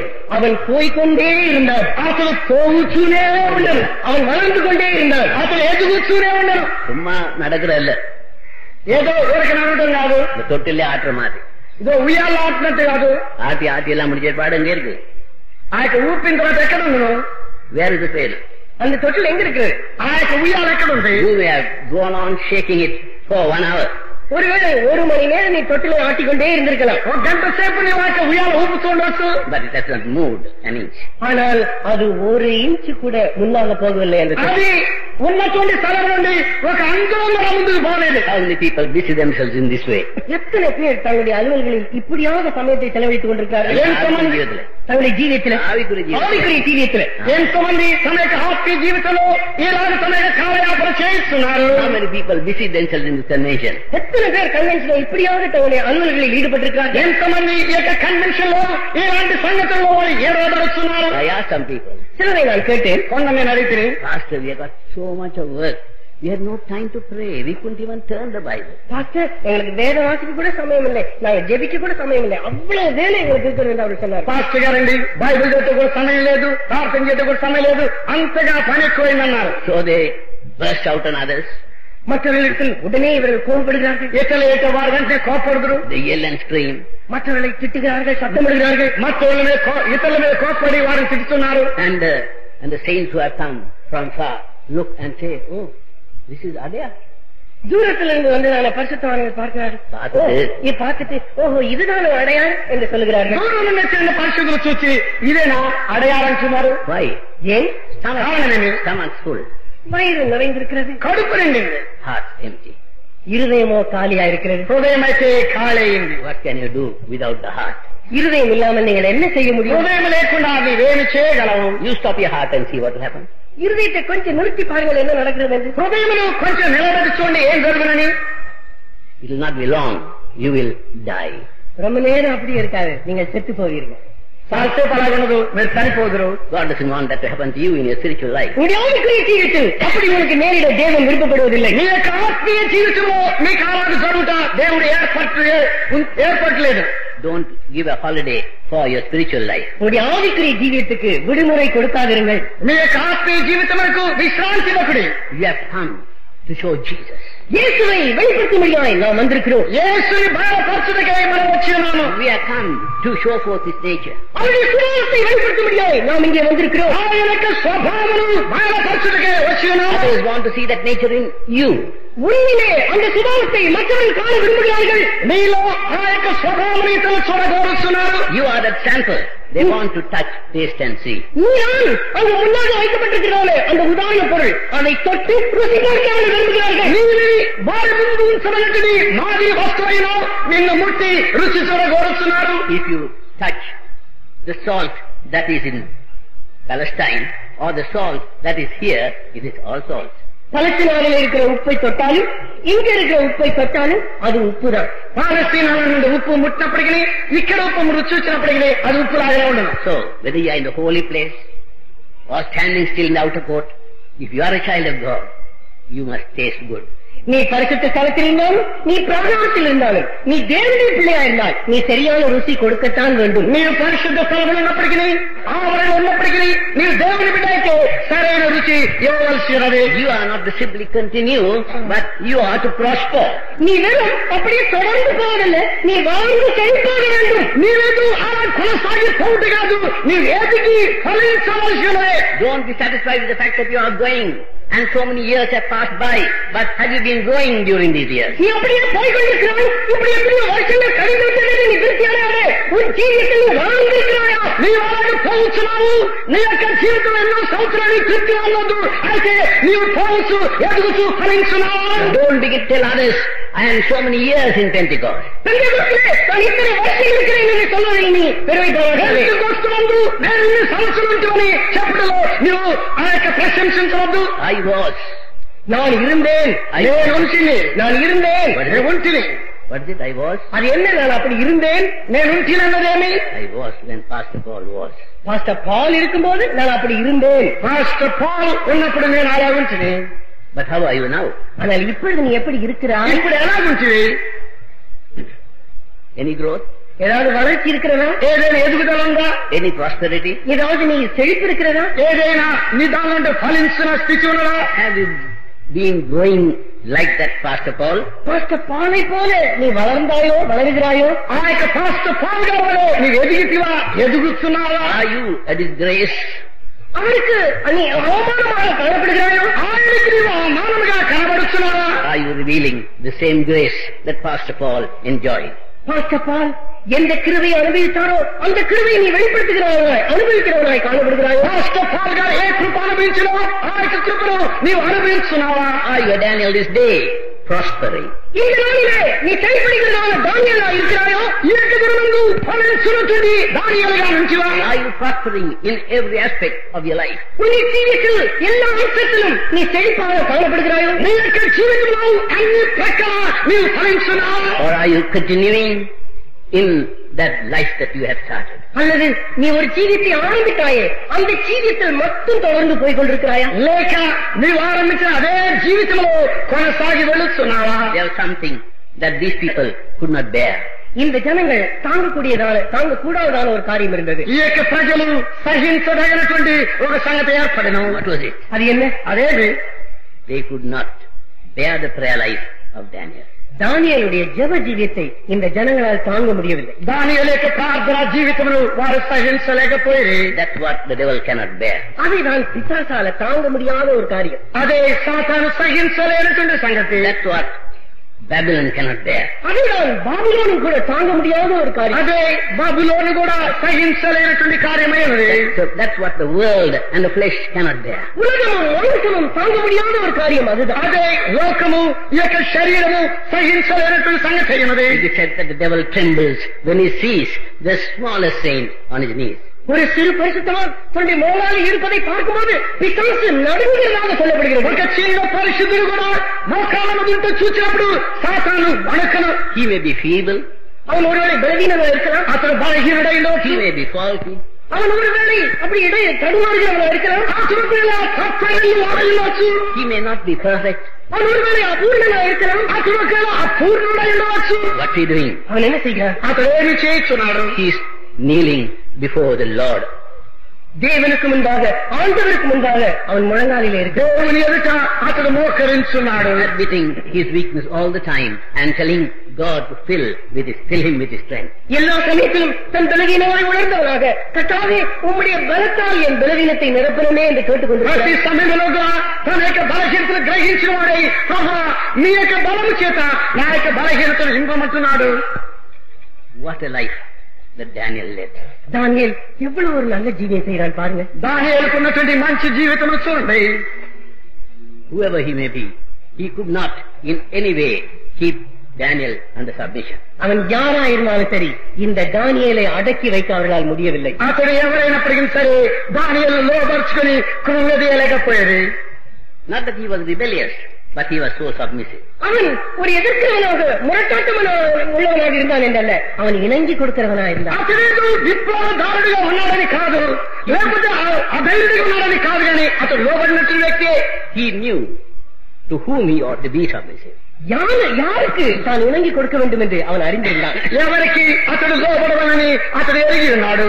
And so we find that he went on prospering. அந்த விதமாக அவன் செழிப்படைந்து கொண்டே முன்னேறினான். అతడు ఫలించుచు ముందుకు సాగిపోయాడు. People were in difficult circumstances. ஜனங்கள் சில கஷ்டமான நிலையில் கஷ்டமான நிலவரத்தில் இருந்தார்கள். ప్రజలైతే కష్టమైన స్థితిలో నుండి he went all the way to help such people. அப்பேற்பட்ட ஜனங்களுக்கு உதவி செய்ய இவன் தன்னால் இயன்ற வரைக்கும் அவர்களை நாடுகிறான். అలాంటి ప్రజలకు సహాయం చేయటకై తన వల్ల పడినంత వరకు అతడు సహకరించున్నాడు. He would go and plead for them. அவர்களுக்காக இவன் போய் பரிந்து பேசுவான். వారి నిమిత్తమై ఇతడు బతిమాలుచున్నాడు. He would say, give me time and I will do it. எனக்கு நீங்கள் சமயத்தை கொடுங்கள், நான் அதை செய்வேன் என்று அவன் சொல்லுவான். నాకైతే సమయం ఉండి నేను దాన్ని చేయదని చెప్పుచున్నాడు. Did he say that and go and refer to his books? அதை போய் சொல்லிவிட்டு அவன் போய் தன் புத்தகங்களை தடவி பார்த்தானோ? అతడు పోయి తన యొక్క పుస్తకం తిప్పుచున్నాడా? Did he go to get any worldly enlightenment? அவன் போய் ஏதாவது உலக விதமான ஒரு வெளிச்சத்தை பெறும்படியாய் போனானோ? అతడేదో పోయి లోక సంబంధమైనటువంటి మనో జ్ఞానము కలుగుటయే వెతుకుచున్నాడా? He went to the Lord. அவன் கர்த்தர் அண்டைக்கு போனான். అతడు దేవుని యొద్దకు వెళ్ళను. And God did not let him down. தேவன் அவனை ஒரு காலம் கீழே விட்டு விடவில்லை. దేవుడు అతన్ని ఒక్క నాటి కూడా కృంగదీయలేదు. He doesn't let you down. He lifts you up. அவர் உன்னையும் கீழே விடுவதில்லை, உன்னை மேலே தூக்கிக் கொண்டே இருக்கிறார். నిన్ను కూడా పడలేక ఆయన పైకి లేవనెత్తును. As long as you enter into the life of self-sacrifice and begin to live for others, then God begins to lift you up. எதுவரைக்குமாய் உன்னை நீ தியாகம் செய்து மற்றவர்களுக்காக ஜீவிக்க நீ விரும்புகிறாயோ அதுவரைக்குமாய் தேவன் உன்னை தூக்குகிறவராக త్యాగం చేసి ఇతరులకు జీవించకూడదు అంతవరకు దేవుడు నిన్ను లేవనెత్తి నిన్ను ఆశీర్వదించును. Such a man God helps. அப்பேற்பட்ட மனிதனுக்கு தேவன் உதவி செய்கிறார். అట్టి వ్యక్తికి దేవుడు సహాయం చేయను.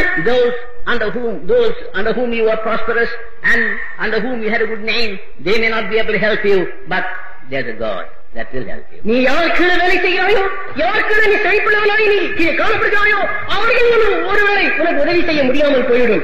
ஆனால் உனக்கு உதவி செய்கிற ஒரு தேவன் இருக்கிறார். నీ ఎవరికి నచ్చుంటున్నావు, ఎవరికి పరిచయించుంటున్నావు, వారు నీకు ఒకవేళ సహాయం చేయలేకపోవచ్చు.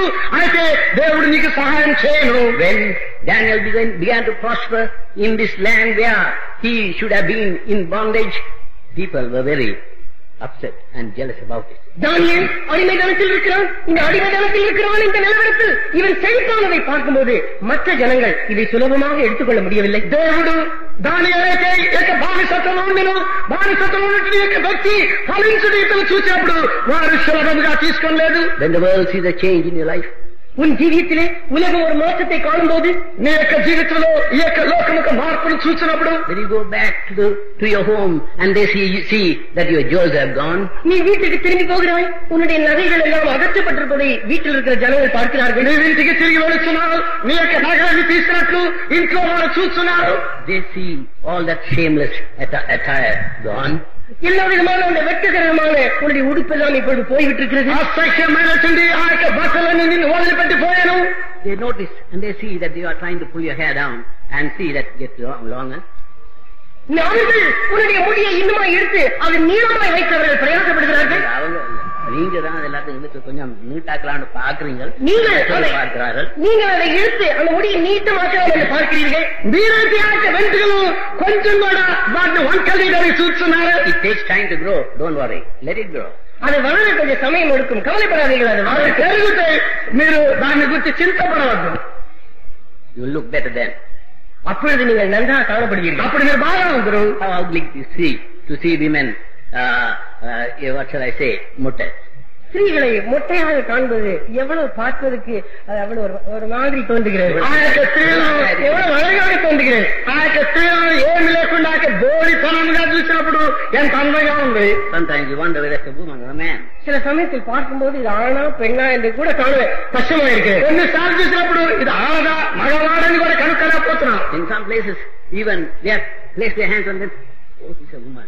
சில சமயத்தில் அப்படியே போய் தொட்டு விடுகிறோம். ஐயோ, அப்படிதான் இது ஸ்திரீ என்று தெரிய வருகிறது. కొన్నిసార్లు అయితే పోయి అలాగే ముట్టుకున్నాము, అప్పుడే ఇది స్త్రీ అని తెలుస్తున్నది. God doesn't want you to be that. நீ அப்படி இருக்க தேவன் விருப்பப்படுவதில்லை. నీవు అలాగుంటే దేవుడు కోరట్లేదు. He wants to see you prospering in your spiritual life.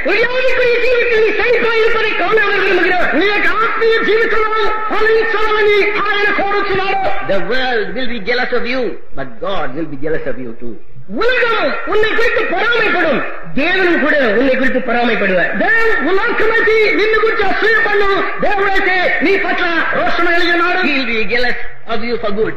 அவர் நல்ல காரியத்துக்காக உன்னை குறித்து வைராக்கியமாக இருப்பார். ఆయన మంచి కార్యం పట్ల నీ పట్ల ఆయన పౌరుషం కలిగి ఉన్నాడు. He will say, இது என்னோட பிள்ளையல்லோ, இது என்னுடைய பிள்ளை அல்லவா என்று அவர் சொல்லுவார். ఇది నా బిడ్డ కదా అని ఆయన చెప్పుచున్నాడు. என்னோட பிள்ளைக்கா இதெல்லாம், இந்த கஷ்டம் எல்லாம். నా యొక్క బిడ్డక ఈ యొక్క కష్టమంతా, So I keep my child with me. என்னுடைய பிள்ளை என்னோடையே நான் வைத்துக் கொள்வேன். నా యొక్క బిడ్డ నాతోనే ఉంచుకుందును. Here the poor man was caught praying. இங்கே இந்த ஏழை மனிதன் ஜெபிக்கிறவனாக பிடிப்பட்டான். ఈ యొక్క బీద వ్యక్తి ప్రార్థనలో చిక్కుకుపోయాను. They searched and searched to find some fault in him. The only fault they were able to find was he was praying. இவனிலே ஏதாவது ஒரு குற்றத்தை கண்டுபிடிக்கிறோம் என்று பிரயாசப்பட்டார்கள். கடைசியில் ஒரு குற்றத்தை கண்டுபிடித்தார்கள். இவன் ஜெபிக்கிறவனாக தான் அந்த குற்றம். ఇతరులో ఏదో తప్పును కనుగొంటే వారు వెతికిరి అయితే ప్రార్థన చేయటం తప్పుగా వారు కనుగొండ్రి. If they saw him as a drunkard or an adulterer, they wouldn't have mind. அவனை குடிகாரனாகவும் விபசாரக்காரனாகவும் கண்டிருந்தால் இவள் அவ்வளவு கவலைப்பட்டிருக்க மாட்டார்கள். అతని తాగుబోతుగాను వ్యభిచారిగాను చూస్తే వారు ఇంతగా కలవరపడరు. This man is praying. இந்த மனிதன் ஜெபித்துக் கொண்டிருக்கிறார். ఇతడు ప్రార్థన చేస్తుండెను. They saw that the king gave out a command. ராஜா ஒரு கட்டளை கொடுத்திருப்பதை அவர்கள் பார்க்கிறார்கள். రాజైతే ఆజ్ఞాపించినది వారు చూచిరి. How often many in power hastily do things. அடிக்கடி அதிகாரத்தில் இருக்கிறவர்கள் அவசரமாக சில காரியங்கள் செய்வதில்லையோ? మాటికి అధికారం పొందినటువంటి వారు ఎన్నో కార్యములు తొట్టిల్లు చేయుదురు. So what happened? நேரிடுகிறது என்ன? జరిగేదేమి? He has to go through a punishment. ఇవన్ ఒక దండనకుల్లాగా పోగ వేండిదా ఇరుక్கிறது. ఇతనొక శిక్షను వహించడం అవసరమైనది. The king does not know what to do. ராஜாவுக்கு என்ன செய்ய வேண்டும் என்று இப்பொழுது தெரியவில்லை. రాజుకైతే ఏం చేయవలో తెలియకపోయాను. He had all power, but yet he could not do anything. அவனுக்கு எல்லா வல்லமும் இருக்கிறது, ஆனால் இந்த நிலவரத்தில் ஒன்றும் செய்ய முடியாதவனாக అతనికైతే శక్తి గలదు, ఏం చేయవలో తెలియకపోయాను. Thank God, Daniel never depended upon the king கர்த்தருக்கு to ஸ்தோத்திரம். save him from such situations. கர்த்தருக்கு ஸ்தோத்திரம். இப்பேற்பட்ட நிலவரத்திலிருந்து ராஜா விடுவிப்பான் என்று அவன் ராஜாவை நம்பவே இல்லை. దేవునికి స్తోత్రం. ఇట్టి స్థితిలో నుండి రాజు తను విడిపించనని అతను రాజు మీద నమ్మిక ఎంచలేదు. Never put your trust in man. மனிதனிலே உன்னுடைய நம்பிக்கையை ஒரு காலம் வைக்காதே. మానవుని మీద నీ యొక్క నిరీక్షణ ఎన్నటికీ పెట్టకము. Trust in the God who is able to keep you under all circumstances. எல்லா நிலவரத்திலும் உன்னை பாதுகாக்கப்படுகிறான தேவனையே நீ நம்பு. ప్రతి స్థితిలో కూడా నిన్ను నమ్మగలిగిన దేవుని మీద నీకు నమ్మిక ఉంచుము. Not only will he keep you, but he will see that you prosper in your life and you become great in this spiritual life. அவர் உன்னை பாதுகாப்பது மட்டுமல்ல, இந்த ஆவிக்குரிய ஜீவிதத்திலே நீ செழிப்படைந்து பெரியவனாவதை அவர் காண்பார். ఆయన నిన్ను కాపాడుతూ మాత్రమే కాకుండా ఈ యొక్క ఆత్మీయతలో ఫలించి గొప్పవాడేమిటి ఆయన చూస్తున్నాడు. Powerless as the king was, he says, your God will bring you out. வல்லமை அற்றதான ராஜா, உன் தேவன் உன்னை வெளியே கொண்டு வருவார். శక్తిహీనమైన రాజు, ఇదిగో నీ యొక్క దేవుడు నిన్ను బయటికి తీసుకొని వస్తున్నా చెప్తున్నాడు. Everything was gone from the palace. அரண்மனையிலிருந்து எல்லாம் போய்விட்டது. ఆ యొక్క అంతరంగపురముల నుండి సమస్తం పోయాను. No food, no music, no sleep. அங்கே இனி வாக்கிய கருவி இல்லை, ஆகாரம் இல்லை, நித்திரை இல்லை. అక్కడ వాద్యములు లేవు, అక్కడ ఆహారం లేదు, నిద్ర లేదు. He became an early riser. அவன் சீக்கிரமாக தூக்கத்திலிருந்து விழித்துக் கொண்டான். అతడు పెందల కడనే లేచెను. His visit was to the prison. அவன் இப்பொழுது சிறைசாலையை நோக்கி போகிறான். అతడు జైలుకు వెళుతున్నాడు. And there he begins to cry out. அங்கே ஒரு சத்தம் வருகிறான். అక్కడైతే కేక వేస్తున్నాడు. What is it? அது என்ன? ఆ యొక్క కేక ఏమి? It was a lamentable voice. அது ஒரு புலம்புகிறதான சத்தம். అది ఏడ్పు ధ్వని అయినది. He calls out Daniel. தானியேலே என்று கூப்பிடுகிறான். దానియేలు అని ఆయన He పిలుస్తున్నాడు. addresses him as a servant of the living God. ஜீவனுள்ள தேவனுடைய ஊழியக்காரனே என்று அவனை குறித்து சொல்லுகிறான். శివముగనే దేవుని యొక్క సేవకురాన్ని పిలుస్తున్నాడు. What is it? அது என்ன? అదేమి? Has your God been powerful enough to keep you? உன்னை பாதுகாக்க உன் தேவன் வல்லமையுடையவராய் இருந்தாரோ? నిన్ను కాపాడగలి దేవుడు శక్తి కలిగిన వాడైనాడు. And what was the answer? கிடைக்கிறதான மறுஉத்தரவு ఆ యొక్క జవాబేమి? My God has sent his angels. என்னுடைய தேவன் தன் தூதர்களை அனுப்பினார். నా యొక్క దేవుడు తన యొక్క దూతలను పంపెను. They came and shut the lion's mouth. அவர்கள் வந்து சிங்கங்களின் வாய்களை அடைத்தார்கள். వారతి సింహములు నాకు ఏ హాని చేయకుండా వాటి నోళ్లను మూయించను. Why God saw innocency in me. ஏனென்றால் தேவன் என்னிலே குற்றமில்லாமையை கண்டார். దేవుడు నన్ను నిర్దోషిగా చూచెను. You did not see any fault in me. நீயும் கூட என்னில் ஒரு குற்றத்தையும் காணவில்லை. నీ దృష్టి కూడా నేను నేరము చేసిన వాడును కాను. What joy to this powerless king. இந்த వల్లமையற்ற రాజా, அதிகாரமற்ற వల్లமையற்ற రాజాவுக்கு எவ்வளவு பெரிய சந்தோஷம். ఈ యొక్క శక్తిని కోల్పోయినటువంటి యొక్క రాజుకి ఎంత గొప్ప సంతోషం కలిగిన. When he saw that help could not come from him, but help came from the God. தன்னிடத்திலிருந்து உதவி வந்ததை அவன் காணவில்லை, ஆனால் தேவனிடத்திலிருந்து உதவி வந்ததை இந்த ராஜா ఆ యొక్క సహాయం కలిగినది అతను చూడలేదు కానీ దేవుడి ఎదురు ఇతనికి సహాయం వచ్చింది రాజు చూచెను. Imagine what a decree he brought forth. அவன் எப்பேற்பட்ட ஒரு கட்டளை கொண்டு வருகிறான் என்று பாருங்க. అతడు ఎంత గొప్ప ఆజ్ఞను బయటికి తీసుకొని వస్తున్నాడు చూడండి. How he raises the God of Daniel. தானியேலின் தேவனை அவன் எப்படி உயர்த்துகிறான். దానియేలు యొక్క దేవుడు ఎలాగతని హెచ్చించున్నాడు. Prospered. செழிப்பாய் போனான். ఫలించును. He prospered. அவன் செழிப்பாய் போனான். అతడు ఫలించెను. Munarna. அவன் முன்னேறினான். అతడు ముందుకు సాగిపోయాడు. Day by day, trials came, but he prospered. தினந்தோறும் எத்தனையோ காரியங்கள் வந்தது, ஆனால் அவனும் முன்னேறினான். ప్రతి దినమైతే ఎన్నో కార్యములు ఏర్పడిను, ఆయన అతడు ముందుకు సాగిపోయాను. What a good God we have. நமக்கு எவ்வளவு ஒரு நல்ல தேவன் இருக்கிறார். మనకెంత మంచి దేవుడు ఉన్నాడు. He not only wants us to make decisions, but he wants us to continue in them and to prosper or to grow in them. நாம் தீர்மானம் செய்வது மட்டுமல்ல, தீர்மானத்தை தொடர்ந்து வளர்ந்து முன்னேற வேண்டும் என்று తీర్మానం చేయటం మాత్రమే కాకుండా వాటిని ఎదిగి కొనసాగించబడి ముందుకు సాగిపోవాలని దేవుడు కోరుతున్నాడు. Trials will come. சோதனைகள் வரத்தான் செய்யும். సోదరులు ఖచ్చితంగా వచ్చును. Troubles will come. தொந்தரவுகள் வரத்தான் செய்யும். பொன்னாயிட்டே ఖచ్చితంగా వచ్చును. Temptations will abound. சோதனைகள் பெருகும். ఆ యొక్క శోధనలు పెరుగును. But God liveth. ஆனால் தேவன் ஜீவிக்கிறார். దేవుడు సజీవుడై ఉన్నాడు. God liveth. நம்முடைய தேவன் ஜீவிக்கிறார். మన దేవుడు జీవించున్నాడు. And he liveth forever and ever. அவர் என்றென்றைக்கும் ஜீவிக்கிறார். ఆయన సదాకాలం జీవించున్నాడు. And he wants you to be with him forever and ever. நீங்கள் కూడా அவரோடு கூட என்றென்றைக்கும் இருக்க விரும்புகிறீர்கள். கூட సదాకాలం ఆయనతో ఉండాలని కోరుచున్నాడు. So that he wants you to grow and grow on so that you may be found perfect when he comes. அதற்காக நீங்கள் வாழ வேண்டும் என்றும் தொடர்ந்து வாழ வேண்டும் என்றும் அவர் வரும்போது பூர்ணமாய் காண வேண்டும் என்று விரும்புகிறார்.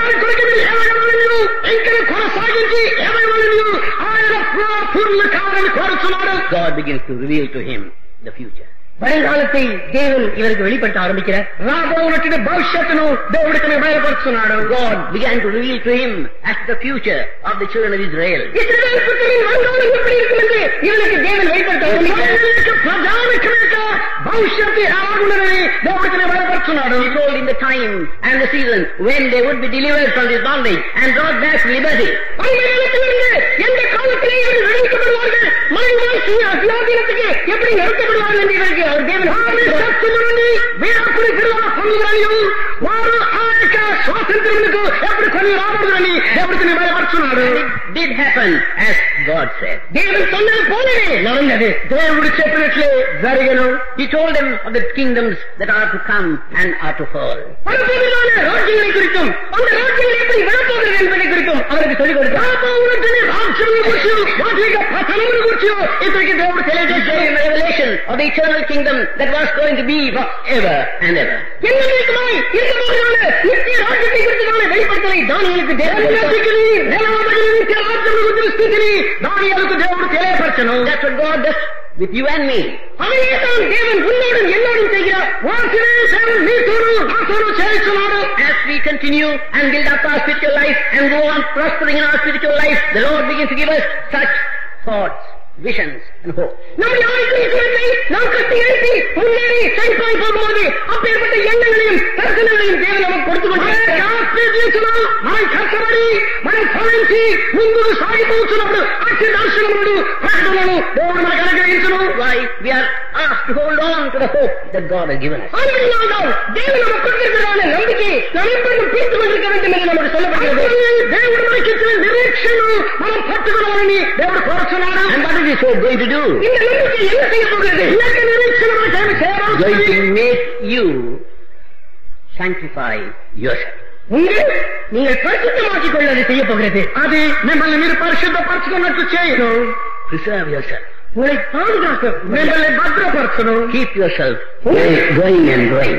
வளர்ந்து வளர்ந்து உங்களை பாதுகாத்து அது మిమ్మల్ని పెరుగ చేయగా కాపాడను. நாளுக்கு நாள் முன்னேறி வளர செய்கிறார். నాలుగు నాள் మున్నేరి వలన செய்கிறார். ప్రతి దినము కూడా ముందుకు ఎదుగా చేస్తూ ఆయన కర్మచేస్తున్నాడు. He wants you to go on growing. நீ வளர்ந்து கொண்டே இருக்க அவர் விரும்புகிறார். నీవు పెరుగుతూనే పోవాలని ఆయన కోరుతున్నాడు. And when you grow up to the measure, the stature, the fullness of Christ, கிறிஸ்துவின் அறிவின் நிறைவுக்கு நீங்கள் வளரும் போது క్రీస్తు యొక్క పూర్ణతకు సమానమైన పూర్ణతకు నీవు పెరిగినప్పుడు then he comes to take you. அப்பொழுது அவர் வந்து உங்களை எடுத்துக்கொண்டு అప్పుడు వచ్చి ఆయన మిమ్మల్ని తీసుకుని పోవను.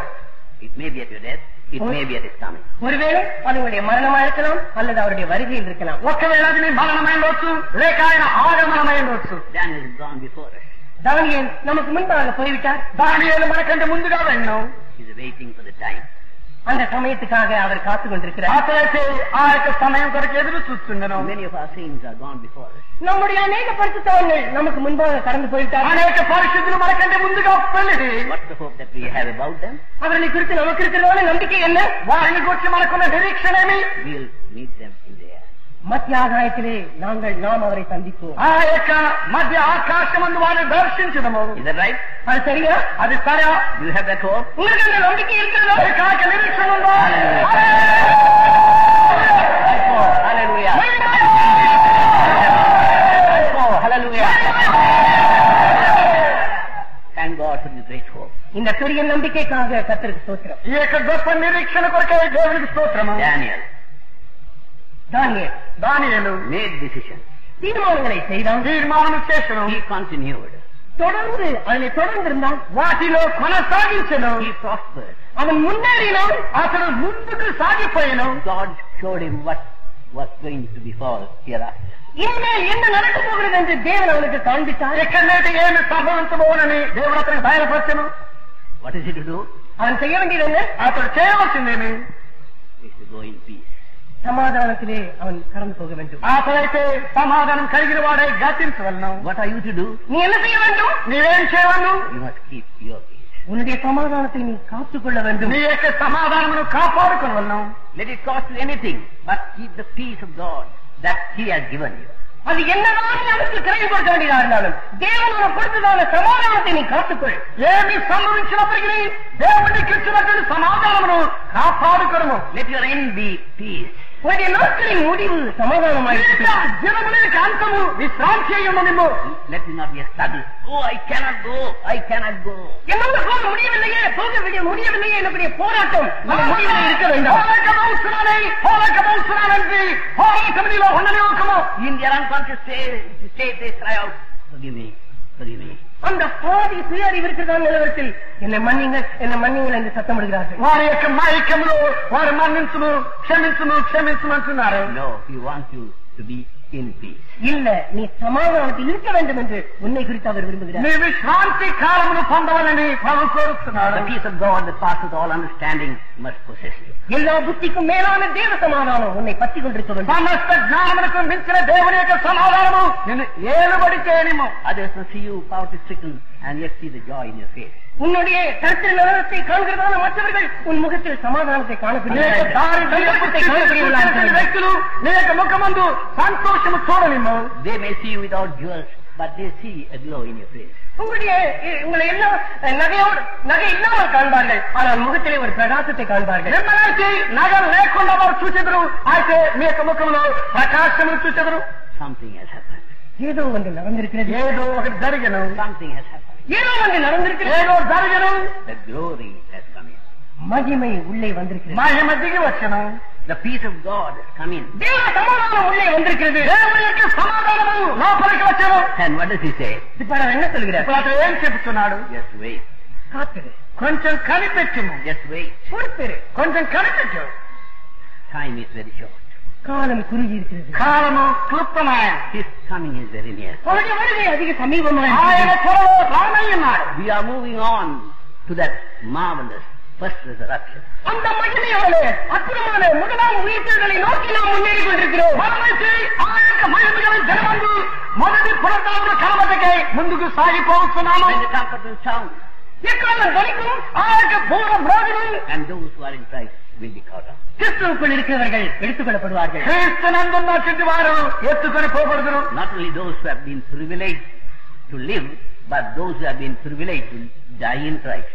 தேவனுக்குள்ளே கிறிஸ்துவுக்குள் ஜீவிக்க சிலாக்கியம் பெற்றவர்கள் மட்டுமல்ல, கிறிஸ்துவுக்குள் மரிக்கவும் சிலாக்கியம் பெற்றவர்கள். క్రీస్తునందు బ్రతుకుటకై ధన్యత పొందిన వారు మాత్రమే కాదు, క్రీస్తు యేసునందు మరణించుటకై ధన్యత పొందిన వారు కూడా కొనిపోబడుదురు. They will rise up before you and you will follow them. உங்களுக்கு முன்பாக அவர்கள் எழுந்திருப்பார்கள், நீங்கள் அவர்களை பின்பற்றுவீர்கள். వారికి ముందుగా యేసును నీ వారిని వెంబడించుదు. You may see your friend there on the way and say, oh, you are here. வழியிலே உங்களுடைய சிநேகிதரை பார்த்து, ஓ நீ இங்க இருக்கிறாயா என்று ఆ சொல்வீர்கள். యొక్క దారిలో నీ యొక్క స్నేహితులు చూసి ఇదిగో నేను ఎక్కడున్నావా అందు. What a joyous meeting it will be up there in the air. அந்த மத்திய ஆகாயத்தில் உங்க சந்திப்பு எவ்வளவு சந்தோஷமா இருக்கும். ఆ యొక్క మధ్య ఆకాశముందు ఆ యొక్క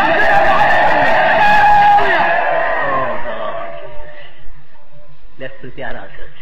நாம் நம்மை ஆயத்தம் செய்வோம். మనం సిద్ధపరచుకుందాము. Let us make the decisions. நாம் தீர்மானங்களை செய்வோமா? మనం తీర్మానం చేయడం గాక. Let us continue in them. அதிலே நாம் தொடர்ந்து இருப்போமாக. దానిలో కొనసాగించడం గాక. Let us prosper in them. அதிலே நாம் முன்னேறுவோமாக. దానిలో ముందుకు పోవడం గాక. Let us move on in this life, living a life of peace. ஒரு சமாதானத்தின் ஜீவியம் செய்கிறவர்களாக இந்த ஜீவித்தில் முன்னேறி போய்கொண்டே సమాధానం కలిగిన జీవితం చేయవారమై ఈ యొక్క జీవితంలో ముందుకు సాగిపోదుం గాక. The day is coming. நாள் வருகிறது. ఆ యొక్క దినం సమీపించిందను. Maybe even before you leave this convention. ஒருவேளை இந்த கன்வென்ஷனை விட்டு நீங்கள் போக முன்னால் அந்த நாள் வந்துவிடலாம். ఒకవేళ కన్వెన్షన్ వదిలిపెట్టి పోవుటకు ముందుగా ఆ యొక్క దినం సంభవించవచ్చు. You may think that's good. Now I am prepared. அது நல்லது, நான் இப்ப ஆயத்தமாயிருக்கிறேன் என்று ஒருவேளை நீங்கள் అది நினைப்பீர்கள். మంచిది, ఇదిగో నేను ఇప్పుడు సిద్ధంగా ఉన్నానని నీవు అనుకోవచ్చు. Keep the revival. அந்த எழுப்புதலை காத்துக் கொள்ளுங்கள். ఆ యొక్క ఉద్యోగమును కాపాడుకునము. that even when you are on your way home, he will see a revived person. நீங்கள் வீட்டுக்கு போகிற வழியிலும் கூட ஒரு எழுப்புதல் அடைந்த ஆளாக அவர் உங்களை నీ காணப்படுகிறார். ఇంటికి పోగొట్టిన దారిలో కూడా ఉద్యోగం అనే వ్యక్తిగా ఆయన నిన్ను చూస్తును గాక. He won't stop the bus, but he'll take you up. அவர் உங்களை அந்த பஸ்ஸை நிறுத்த மாட்டார், அங்கேயும் உங்களை அப்படி எடுத்து கொண்டு போய்விடுவார். అక్కడి నుంచి ఆయన నిన్ను తీసుకుని వెళ్ళు. What a day! What a glorious day! அது என்ன ஒரு மகிமையான நாள், அது ஒரு நல்ல நாளாக இருக்கும். ఎంత మహిమగల దినము, ఎంత శుభదినమైనది. May God find us in peace. அந்த நாளிலே தேவனை நம்மை சமாதானத்தோடு காண்பாராக. ఆ దినమందు దేవుడు మనల్ని సమాధానంతో చూస్తును గాక. God bless you. கர்த்தர் உங்களை எல்லாரையும் ஆசீர்வதிப்பார். దేవుడు మిమ్మల్ని అందరినీ ఆశీర్వదించును గాక. உற்சவம் செய்தீரே சர்வதாவும் மது நாள்வரை நடத்தி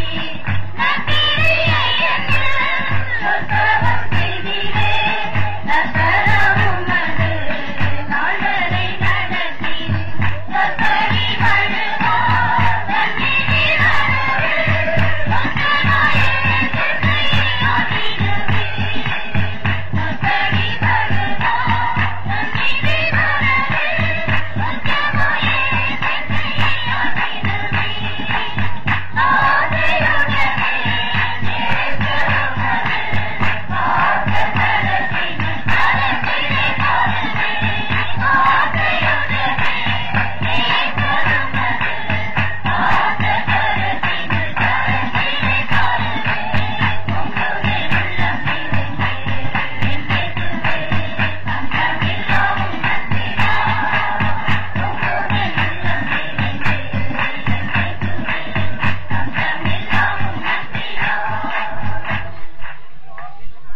எல்லாரும் முழங்கால் படியிடுவோமாக.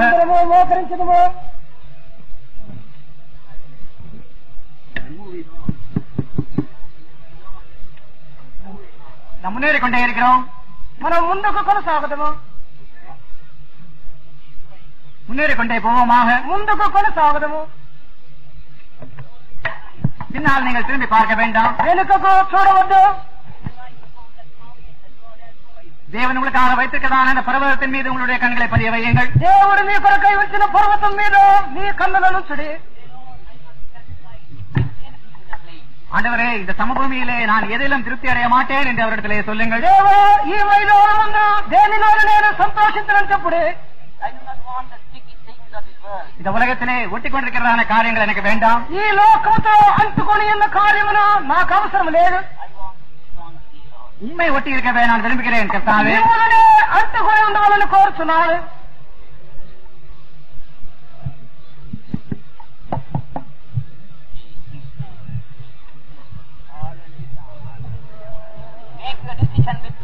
தேவனோடு கூட ஒரு தீர்மானத்தை செய்து கொள்ளுங்கள். దేవునితో ఒక తీర్మానమును చేయండి. God is able to help you through. கடைசி மட்டும் உங்களுக்கு உதவி செய்ய தேவன் வல்லவர். చివరి వరకు మీకు సహాయం చేయటకు దేవుడు సమర్థుడు.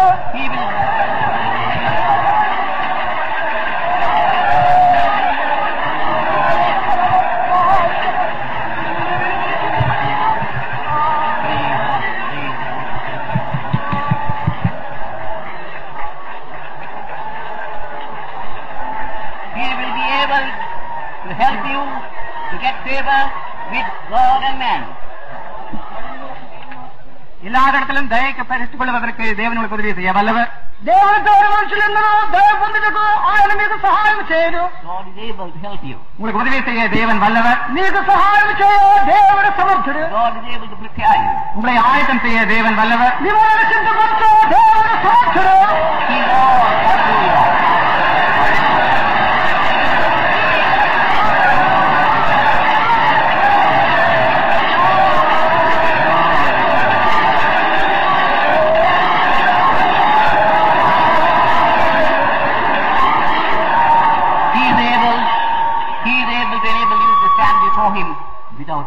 குற்றமற்றவர்களாக அவருக்கு முன் உங்களை நிறுத்திக் கொள்வதற்கு அவர் வல்லவர். నిర్దోషులుగా తన సన్నిధానంలో మిమ్మల్ని నిలుపుటకు ఆయన సమర్థుడైనారు.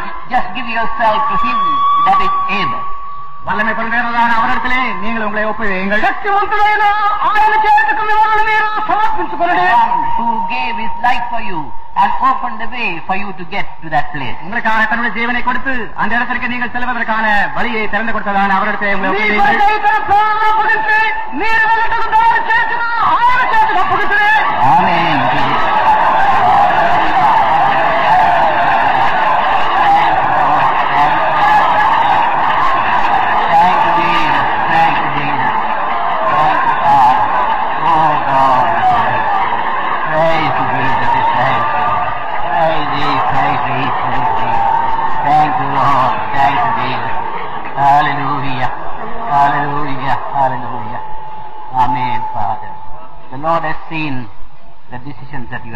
நீங்கள் செய்திருக்கிறதான தீர்மானங்களை தேவன் கண்டுவிட்டார். நீர் చేసిన తీర్మానములను దేవుడు చూసి ఉన్నారు.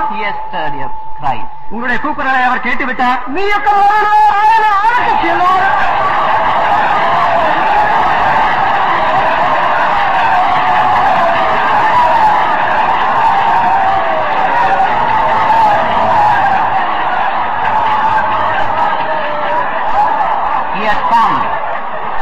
He has come down. அவர் கீழே இறங்கி வந்திருக்கிறார். ఆయన కిందకి దిగి వచ్చి ఉన్నారు.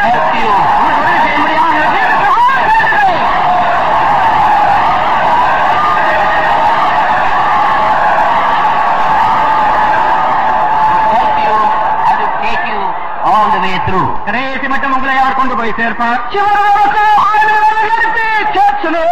Jesus. Yes. Yes. Jesus. Yes. Yes. Jesus. Yes. Yes. Jesus. Yes.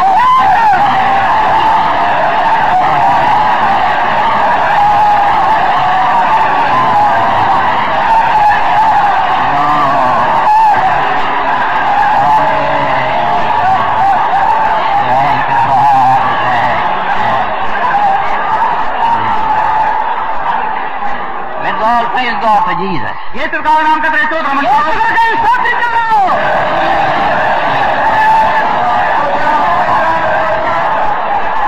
Let us praise Him for all the power and the grace that He has released for us. మన నిమిత్తమై ఆయన బయలుపరిచినట్టు శక్తి కొరకును కృప కొరకు దేవునికి స్తోత్రం చెల్లించడం. வெளிப்படுத்திக்கிறதான எல்லா கிருபைகளுக்காகவும் வல்லமைகளுக்காகவும் நாம் கர்த்தரை ஸ்தோத்திரம் பண்ணுவோம்.